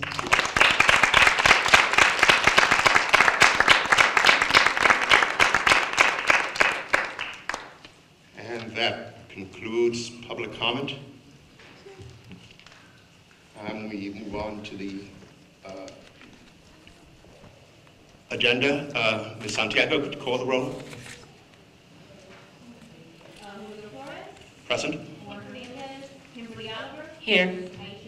Present. Present. Here. Thank you. We move on to the superintendent's report. I know this is not a regular meeting, and so my report is actually very short, but I will start, given that we have gotten into the practice of celebrating. Want to highlight our food and child nutrition services. I don't know if the team is here, but as you know, our food and nutrition services has taken major strides to provide healthy and often organic, locally grown and culturally relevant food offerings and meals served to approximately 21,000 students each day at no charge to our students. And the department is also focused on promoting healthy eating by engaging our students. In addition to continuing to increase the culturally relevant foods, our director, Lonnie Burt, and her team are very committed to increasing local purchases and partnering with local businesses as often as possible. And they have an outstanding relationship with Knox and often buy fresh purchases from them. They were recently acknowledged for their great work and received an award, a government agency award, and so I just wanted to acknowledge the team. They were also acknowledged in an official citation by our mayor in recognition of their major strides in providing healthy, locally grown, and culturally relevant food offerings to all of our students. And so they were honored at the annual Community Food Services Award. So congratulations to our team.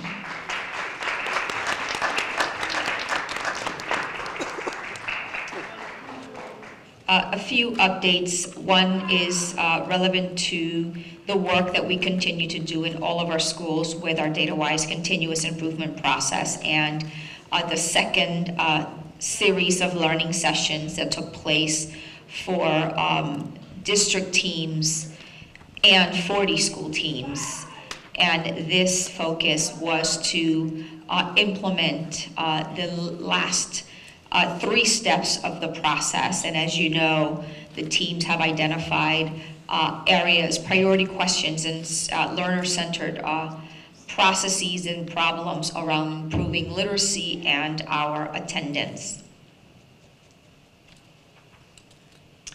There was a call to action, an all call to shoulder up for our summer bridge programming. On March 27th, we hosted a learning session with our community partners on summer programming. And we're grateful to the 55 partners that joined us at the all call. And it was an opportunity for me to share with our partners data relevant to the transition from 8th grade to 9th grade, including what we call early warning indicators, which we're able to identify early on before students transition to high school. And so we are now continuing those conversations, and one of those next steps took place today, where we, in collaboration with our mayor and his Miss Oliver, and her department welcomed the Hartford Opportunity Youth Collaborative as well. And this is all part of the work that we are beginning to do to make sure that our students have opportunities in the summer so that they can be ready for 9th grade, and then to ensure that they remain on track in 9th grade so that they can be more successful in high school, and when they enroll in post-secondary programming, that they persist through those as well. Lastly, wanted to highlight with regard to transportation and our transportation department and their efforts to improve operational effectiveness to better serve our families. The transportation department has been reviewing a variety of demos of school bus parent portal apps, and the apps will provide real-time bus arrival estimates for our parents and students. They also notify them if a bus, for example, is going to be late. This is all done through software and an app. And so this is software that is a requirement of the RFP for the new bus contract that is going to be in place this summer. And the goal for this is to be available for our parents and our students next school year. And this is, again, in response to some of the feedback that we have gotten from our parents to improve communication and timely communication as to our transportation. That will conclude my report. Thank you, Madam Superintendent. We have an administrative appointment. Motion that the Board of Education approve with the superintendent's recommendation to appoint Glynis Jordan to the position of principal at Weaver High School. Madam Superintendent.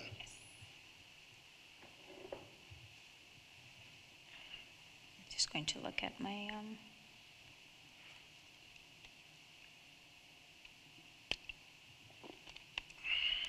and I will ask Chief of Schools Avila and Ms. Jordan to join us. And I'll just make a few comments. So Ms. Jordan is actually driven by her father's lack of educational access and opportunities. She is in her 24th year in education and currently serves as the Executive Director of Programs at New Leaders, Inc., which is a nationally recognized organization that in which she designs and provides professional development to school leaders and their teams in transformational leadership. This is work that she does across the country. Throughout Ms. Jordan's journey, she has been an English teacher, a curriculum writer and developer, a program coordinator, a high school principal, and a cluster principal.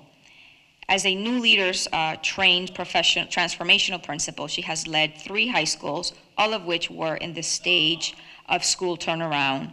Some of her accomplishments include achieving double-digit gains on status achievement assessments within the first year of appointments, attracting and facilitating partnerships with organizations such as Johns Hopkins University, the Michelle Obama Foundation, as part of the theme-based programming that she was able to implement. She's also featured in the book, The Breakthrough Principles for Innovation in Operational Leadership, that led to dramatic improvements in student achievement. She's been featured on several national organizations around her work in leadership, has implemented a customized model of restorative practices, which has reduced serious disciplinary infractions and mediated adult-student conflicts.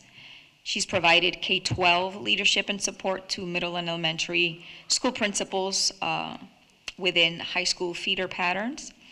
And she has served as a lead facilitator with Unbound Ed, another nationally recognized organization, to lead learning for school leaders across the country. She has several other certifications as well. She comes to us with a Bachelor's of Arts in English and Secondary Education, a Master's in Curriculum and Instruction and Assessment, and she has lived in the greater Hartford area for just a little over a year. And so that is a brief snapshot of Ms. Jordan. I'll stop there.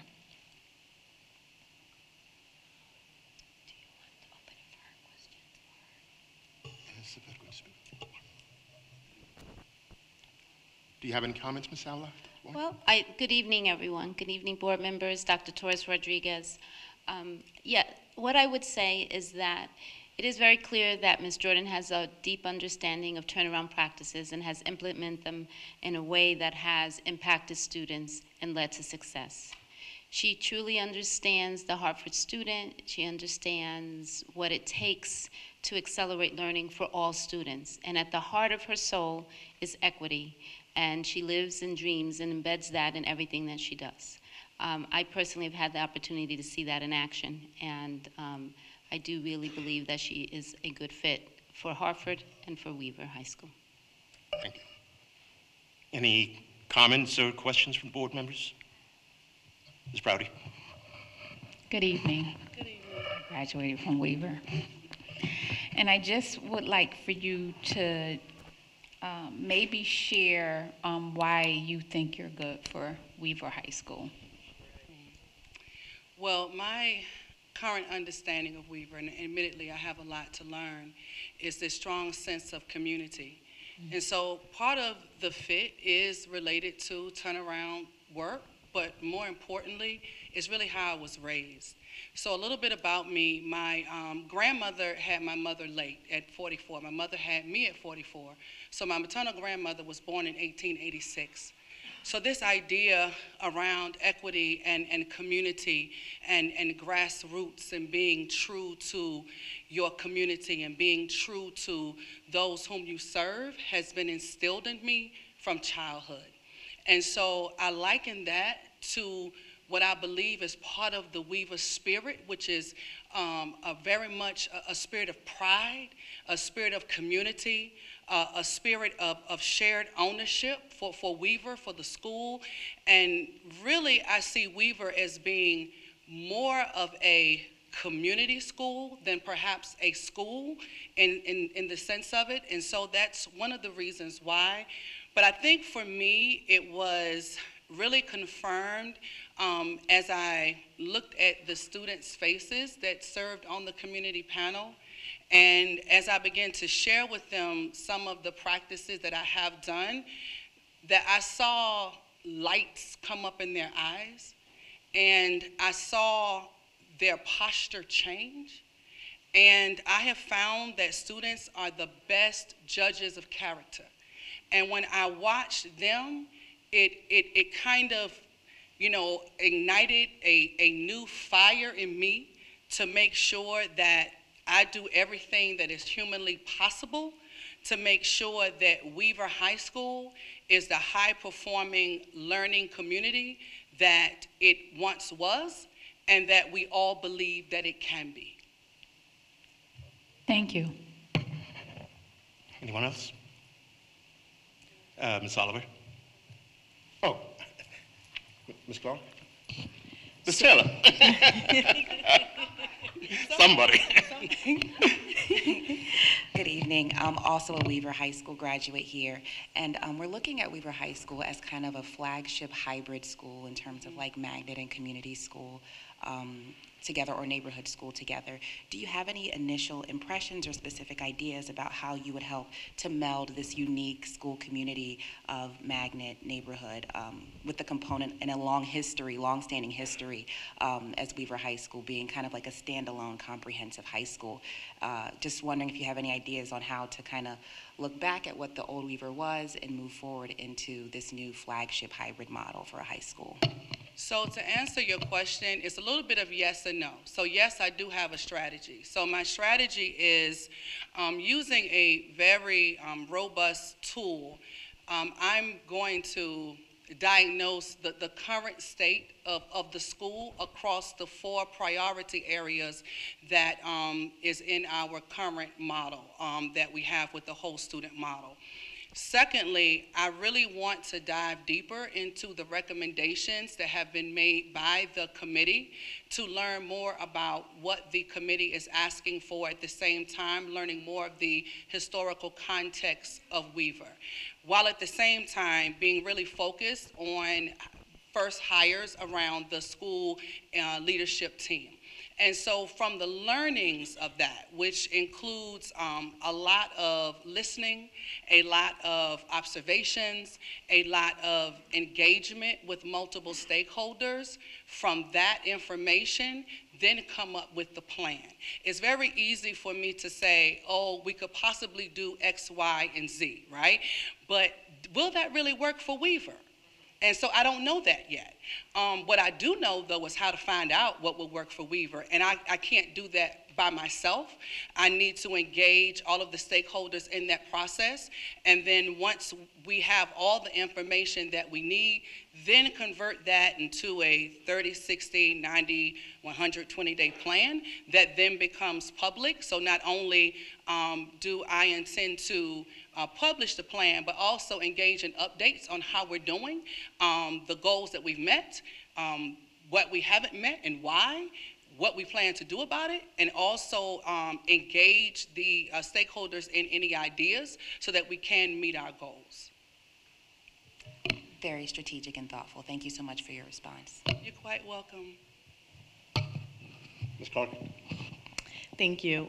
So looking over your resume and just hearing the magnitude of what's going on within our community, Hartford is very, very unique where we're very passionate about our schools, our district, education, our children. And so with your background with respect to reducing serious disciplinary infractions, I would love to hear your approach with respect to restorative action, suspensions, and outside suspensions or wherever, on how you how you reduce disciplinary infractions. Yes, so honestly, I got involved in restorative practices, not necessarily to be a national trainer or presenter on it. I got involved with it because I simply got tired of suspending Black and brown children and sending them to jail as a high school principal. That's why. And I said, there has to be a better way. And so through restorative practices, we were able to develop a model that in one school it was called the Student Accountability Center, in another school it was called like the AIM Center, but the concept is the same. And what it is a restorative approach to how we manage student behavior, and that's the term that I use. And in each case, there was a center where I just simply strategically reallocated the staff that I had, so that I had one administrator dedicated to that with a team of support individuals, so that when we were restorative, we were 80% proactive and 20% reactive. And so that really involved engaging the staff in a lot of professional development around, first of all, how we talk to children, and using restorative language. So instead of saying, you know, don't do this, let's just rephrase it into this is what we do. So instead of saying don't make assumptions, seek to clarify. So we would change the language.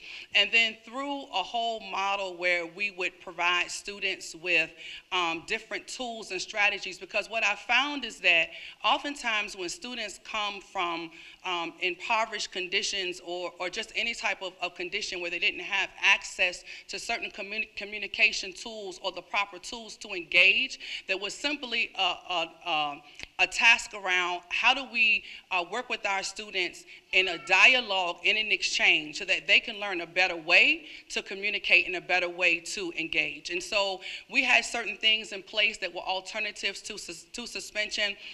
One of my schools was in its own township. We had partnerships with the fire department, partnerships with the mayor's office, partnerships with Walmart. And so it was very easy for us to call the parents and say, okay, here's the choice. You know, he can go home for 2 days with you, or he can spend 2 days with the firemen and wash fire trucks and kind of learn about life. And the parent, oh, we'll let him do that. So it was those types of things, right? Community service. So you have injured our community. So now how do you repair that harm? We had different types of call them like work details, where they could plant things or they could do a little bit of cafeteria. So there were different types of things in place for students, but most importantly, it was all about changing the mindset. So we had a motto at one school, excellence from all for all. It was changing the mindset. Once it really, the interesting thing is this, it wasn't hard to change the kids' minds. Their minds were really, they want to be successful. No student gets up in the morning and say, oh, I want to disrupt, oh, I want to do this. They wanted to be successful. Once they actually started believing that somebody believed in them, it became very easy. The bigger challenge was actually the adults. The students, it just went like wildfire. And so we changed the way the school looked. It was a whole different rebranding, for lack of a better term. And we had a discipline policy because, you know, I do believe in shared accountability. And so there were non-negotiables. And as long as you didn't violate one of those non-negotiables, we were good. And it was clear. It was clear to staff. It was clear to students. Staff understood what the discipline step policy was. Everything ran on the system. And so when I inherited one school, the discipline infractions was 72% of the students were suspended at 15. At the time, it was 1511. When I got the school, 1511. And by the end of that year, we had reduced suspensions all the way down to 7%. And at the same time, we jumped up to 1860. So it's really about mindset, really about approach and adjusting the model so that we were not punitive, but we were restorative. And even when we had to suspend students, because we had to suspend, they knew it. When the conversation came, they already knew it. It's, I know I'm going home. I know this is why. I know you got to do what you got to do. And I did. And I love you, but you know I can't, you know, we can't do this here. And they understood, you know. And in some cases they could negotiate and restore and get some time back. But that's basically what we did. So for Weaver, what I would do is conceptually, we would have something similar. I just don't know what it would actually look like because I'm still learning about the school.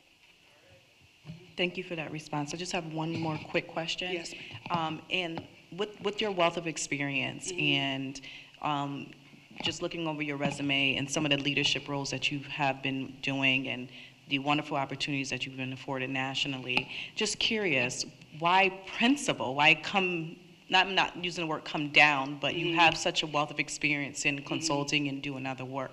Why come to be a principal? So the main reason is I miss the kids. And that's the driving reason. Why Hartford is, when I looked at the vision around the whole student, that was something that attracted me. I've been blessed in my work that every year, pretty much, since I exited the principalship to go to what I do now, every year in every district that I work with across the country, almost every district has offered me a job. And that's a blessing. I don't take that lightly. However, when I looked at Hartford, something was a little bit different because now we're talking about equity. And now we're talking about closing the achievement gap between the haves and the have-nots.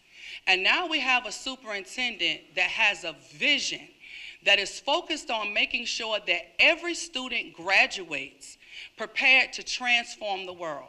And you're the board, so you have to be supporting that too. And so what attracted me to Hartford was really that vision. I believe in transformation. I believe in what the power in believing in students can translate into and can do for students. And when I saw what is happening at Hartford, though it's still underway, right? I've sat in here all night, so I know we still have work to do, but it's underway. And I thought, what an opportunity if I could be a part of this work. And so that's what specifically attracted me to Hartford that other places just didn't have that. I want to be somewhere where I can make an impact. I want to be in a school setting where the children can leave every day saying I was better because I came here today. Or when they graduate from school, they, as the kids say, hit me up on Facebook or hit me up on Instagram, and they're going over stories of what happened in school.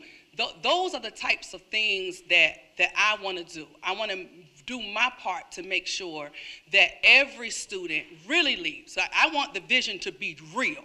So when people come to Weaver, I want them to look at the superintendent's vision and mission and say, here, they're not lying about it. This is really what is happening. And because I believe in that vision and I believe in the work of this board, that's what made me say, okay, this is where I believe I can serve and I can help be a part of something great and something transformative. Thank you so much. I thank you for your in-depth comments. And I don't really want to put you on the spot, but you said one thing that raised questions for me. You said that the challenge were the adults. And you sat through our public comments and saw a very lively exchange of thoughts and indeed at times behavior that was less than civil. And I wonder how you see this challenge here as to mending the relationships and the partnership between the staff and the parents. The bigger the challenge, the bigger the opportunity. And that's really how I look at it.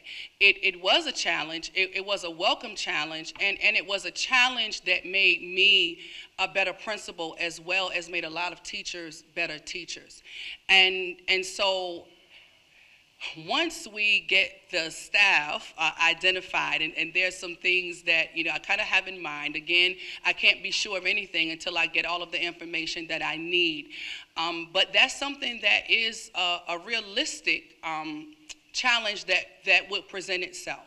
But what I found is that just through some very strategic moves, that we can really work together to transform minds. And in the transformation of minds, by default comes the transformation of practice. And when we get a transformation of practice, we get a transformation of outcomes for students. And that's really what I'm about. So when I say like a learner-centered environment or a learning community, I'm talking about adults and students. Myself too, we're all learning. We're all getting better. We're all growing. And so through an approach that is a balance of pressure and support, I believe very strongly in supporting staff. I do a lot of work with professional learning with staff.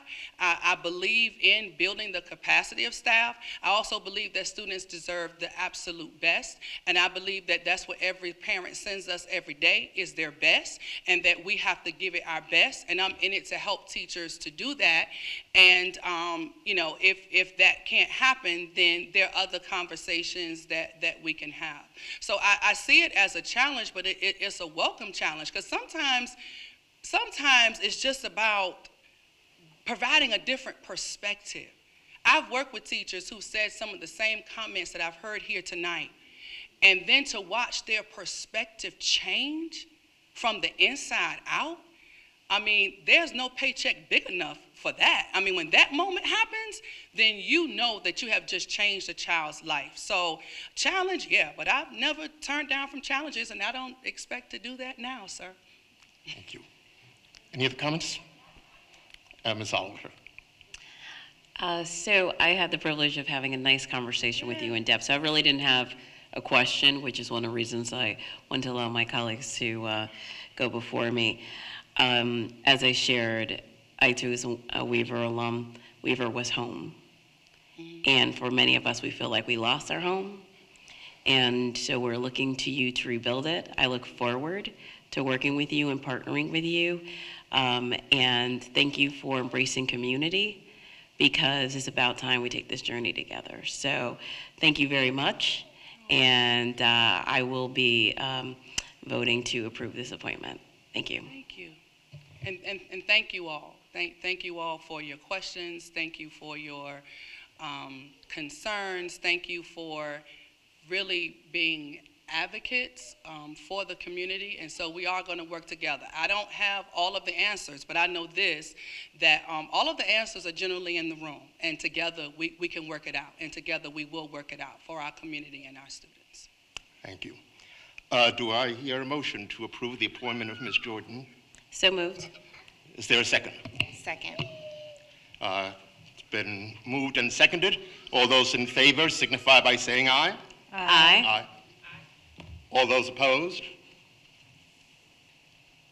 Then it is approved. The ayes have it.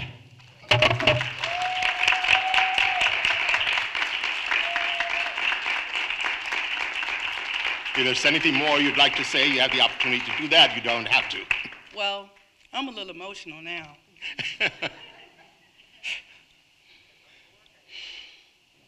Yeah, I just, yeah, Yes. I really believe in children, and I've just always felt like I've just been called to, especially black and brown children, and making sure that they have the same options and the same access points as their white peers. And so I am so honored to lead. What I understand about Weaver is such an honor. So I can. Thank you, Ms. Jordan. Congratulations. Let's go. All right.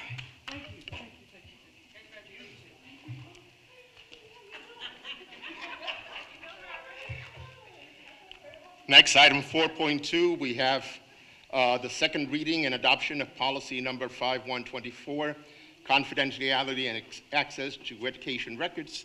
And the recommended action is that the Hartford Board of Education accept the second reading, adopt policy 5124, confidentiality and access to education records. Any comments from members of the policy committee? Ms. Hiller? Yes, so this policy is really coming forward as a second reading adoption. Think of this as more of us trying to get in line with our accountability around our policies, making sure that we're in compliance with state statute, cleaned up a number of really like formatting and numbering within the policy, some specific language around who a school official is, like specifically outlining that, an update to include modern methods of recording school records, such as electronic messaging, videos, audio, and also mobile applications, so just keeping our policy in line with the times.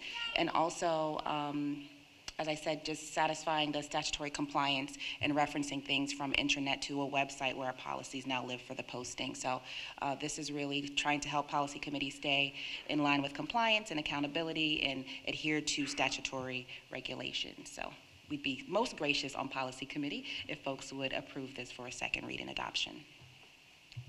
Questions? So do I hear a motion to approve the policy number 5124? So moved. Second? Oh, should I do that? Second. Been moved and seconded. All those in favor signify by saying aye. Aye. All those opposed? The motion passes. It has been approved. Next, we have a resolution appointment of school building committee member. And to admit, this is actually a correction. We were working on committee appointments pretty much till the last minute for the last board meeting. And there was an error in the way the resolution was worded the last time, so this is to correct that. Mr. Craig Stallings will continue to serve on the school building committee, and Ms. Oliver will step down. Is there a motion to approve this resolution? So moved. Second? Second. All those in favor? Aye. All those opposed? I abstain. Okay, one abstention. The ayes have it. Motion passes. The resolution passes.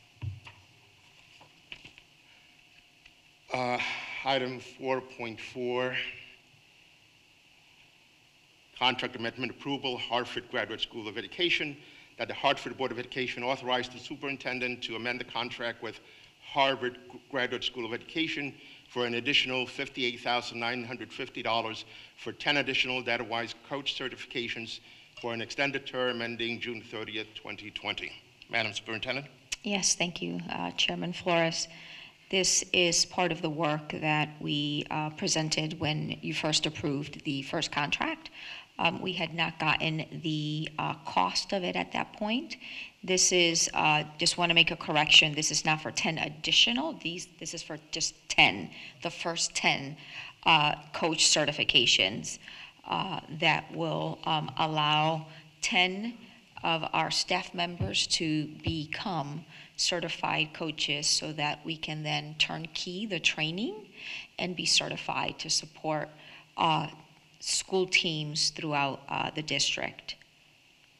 The work, as you know, aligns with district priority of teaching and learning and our goals of increasing literacy, graduation, and improving our attendance. This is work that will require for these, the group of 10 to engage in learning throughout the entire year, taught directly by the folks and the experts at Hartford. There will be support that is in the form of web-based learning and on-demand coaching. And our 10 coaches would also be required to demonstrate proficiency in all of the competencies of the DataWise coaching certification process.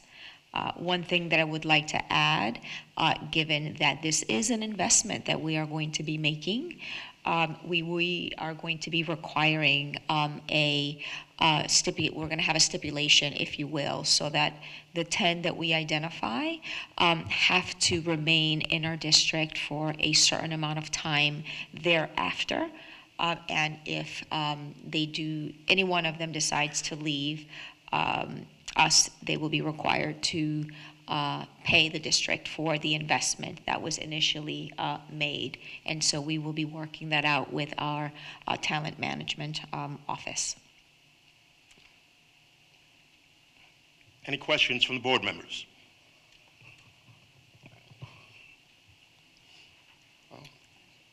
Yes, Ms. Clark. Just one quick question. Is the data that they're collecting, and I cannot remember, I do believe we talked about it, is it ours or is it going to be with Harvard? It is our data.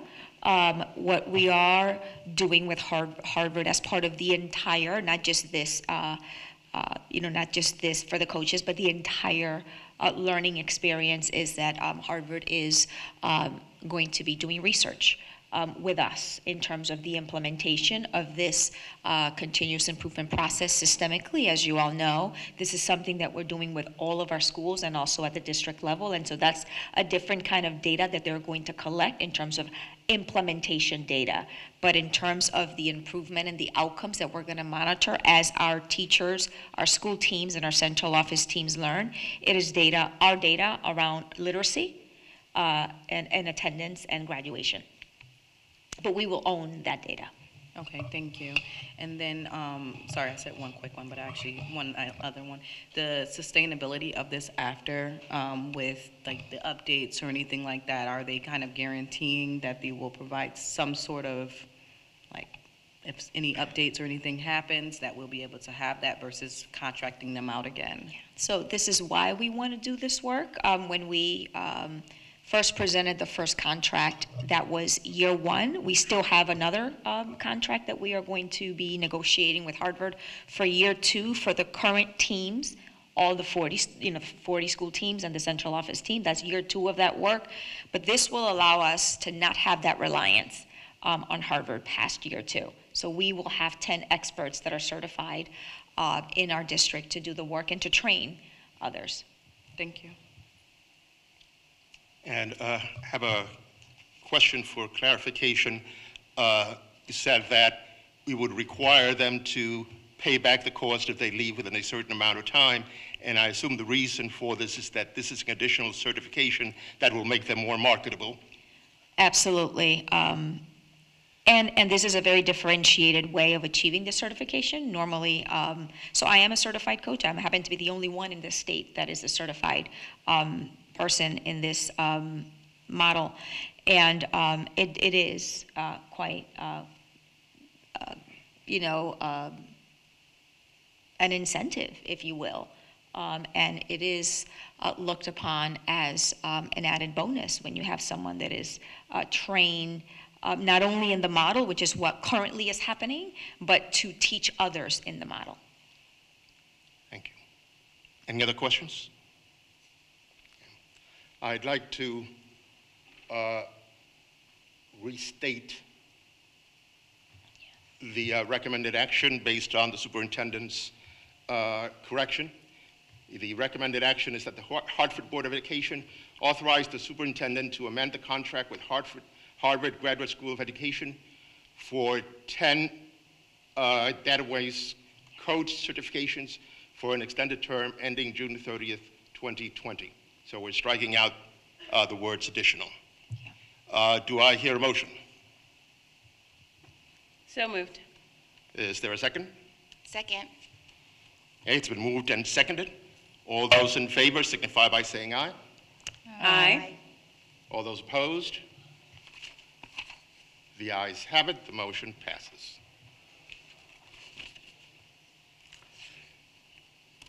And now we move to the public comment on the budget, item 5.1. Chairman, Yes, Ms. Rowdy. in regards to the vote that was taken for the appointment of the school building committee, I don't think it passed.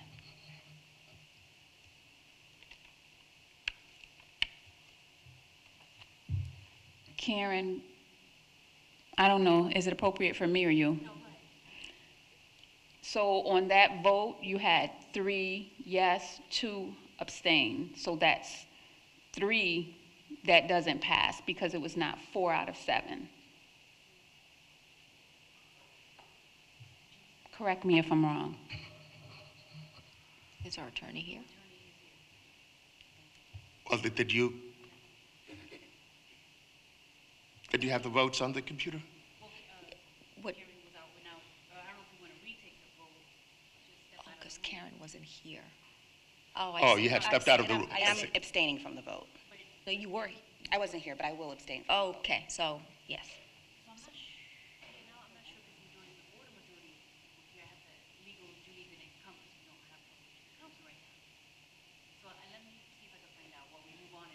Got it. Okay. Thank you.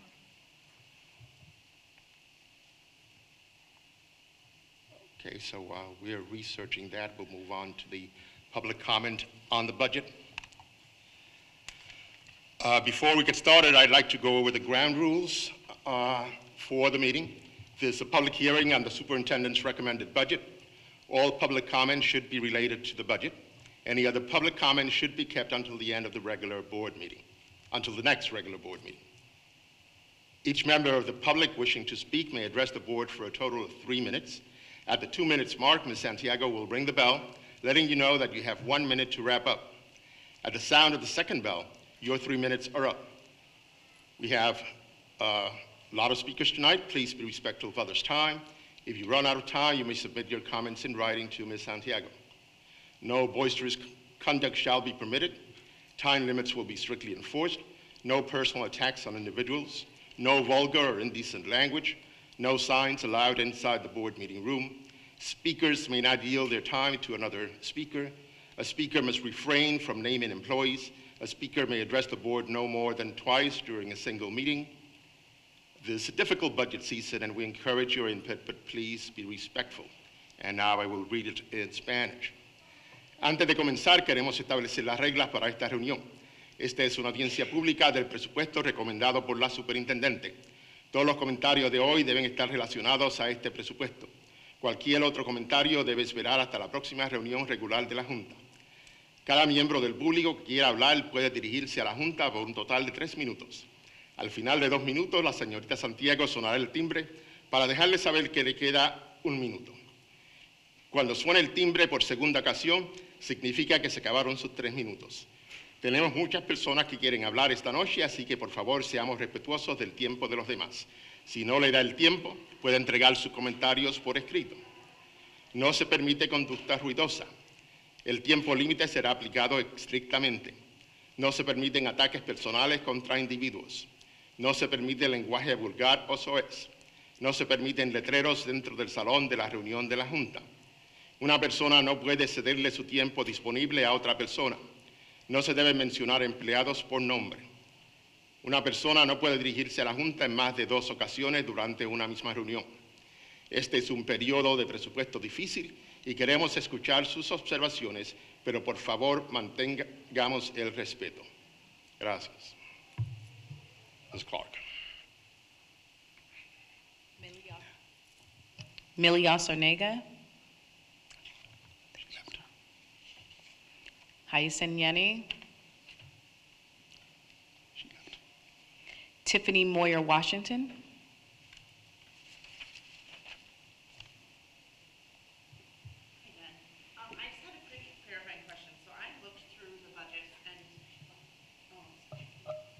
Push the button, okay. So I looked through the budgets and, you know, I'm a teacher, I'm an English teacher, and my wife does my budget at home, so I don't know much about that. My question was though, on one page it said net position changes and it said there'd be 11 behavior specialists for the district. And then when I looked through the following 24 pages, there's no behavior specialists indicated for any of the schools. So I guess my question is, according to that budget, will the board superintendent allocate those behavior specialists as needed throughout the schools didn't budget for them individually, but those positions are listed on that net change. So are those board positions that will be reallocated to the schools? I guess that's a clarifying question. And the other question, I know it's sort of budget adjacent. Can we get Ms. Jordan to run professional development for the staff about restorative approach? Because it seems like we have an expert in the district. So that's just my question about the behavioral specialists and who would allocate them according to the budget. I don't know if you can. Yes. So I know we're not supposed to engage in the answer. However, our staff is here and we'll definitely have an answer for you. Awesome, thank you. Thank you. Michael Downs.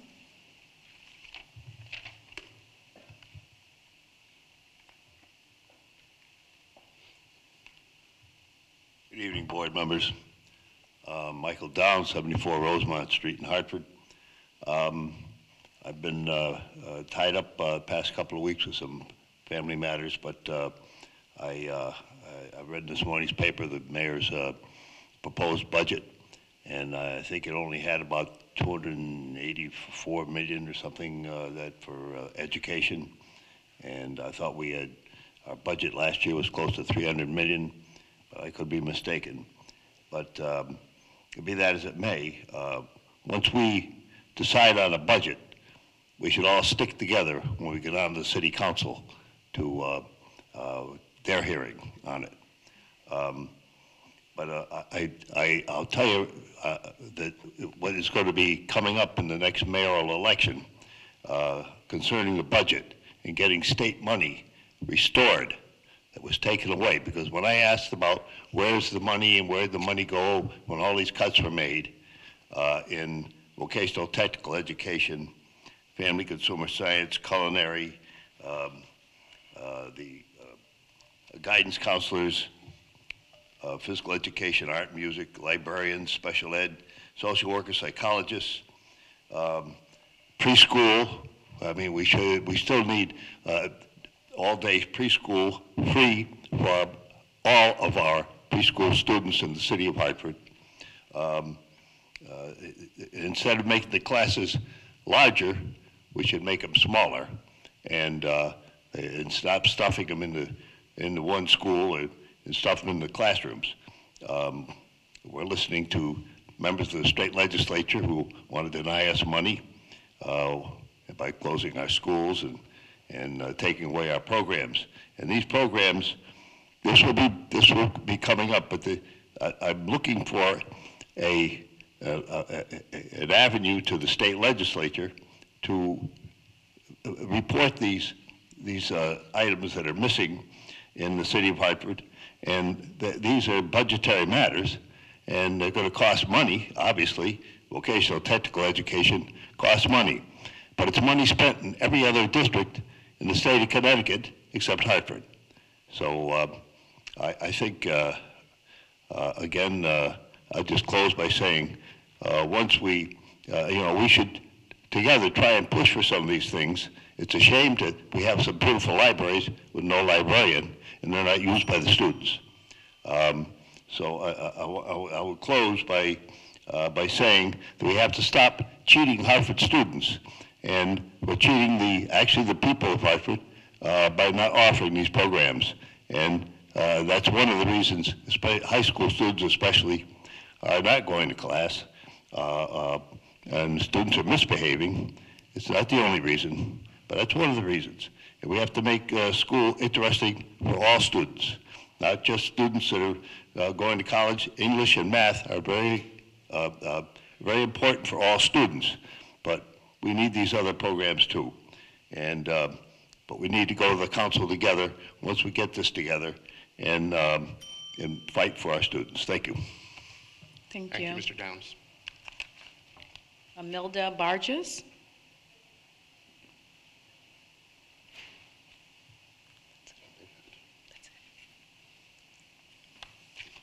Well, that concludes the public comment on the budget.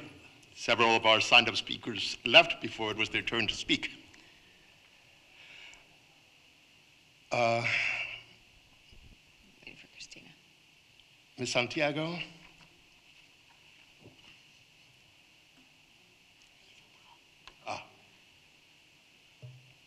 So yes, because there is 5 members, it is a majority of the members present, so basically yes, it did. So the motion passes, and thank you. Can you repeat that? So the 5 people, there is a majority of the board members that are present at the meeting. Okay. And also something about the abstention, not abstention, but it is still the majority of the board members present. As long as we have.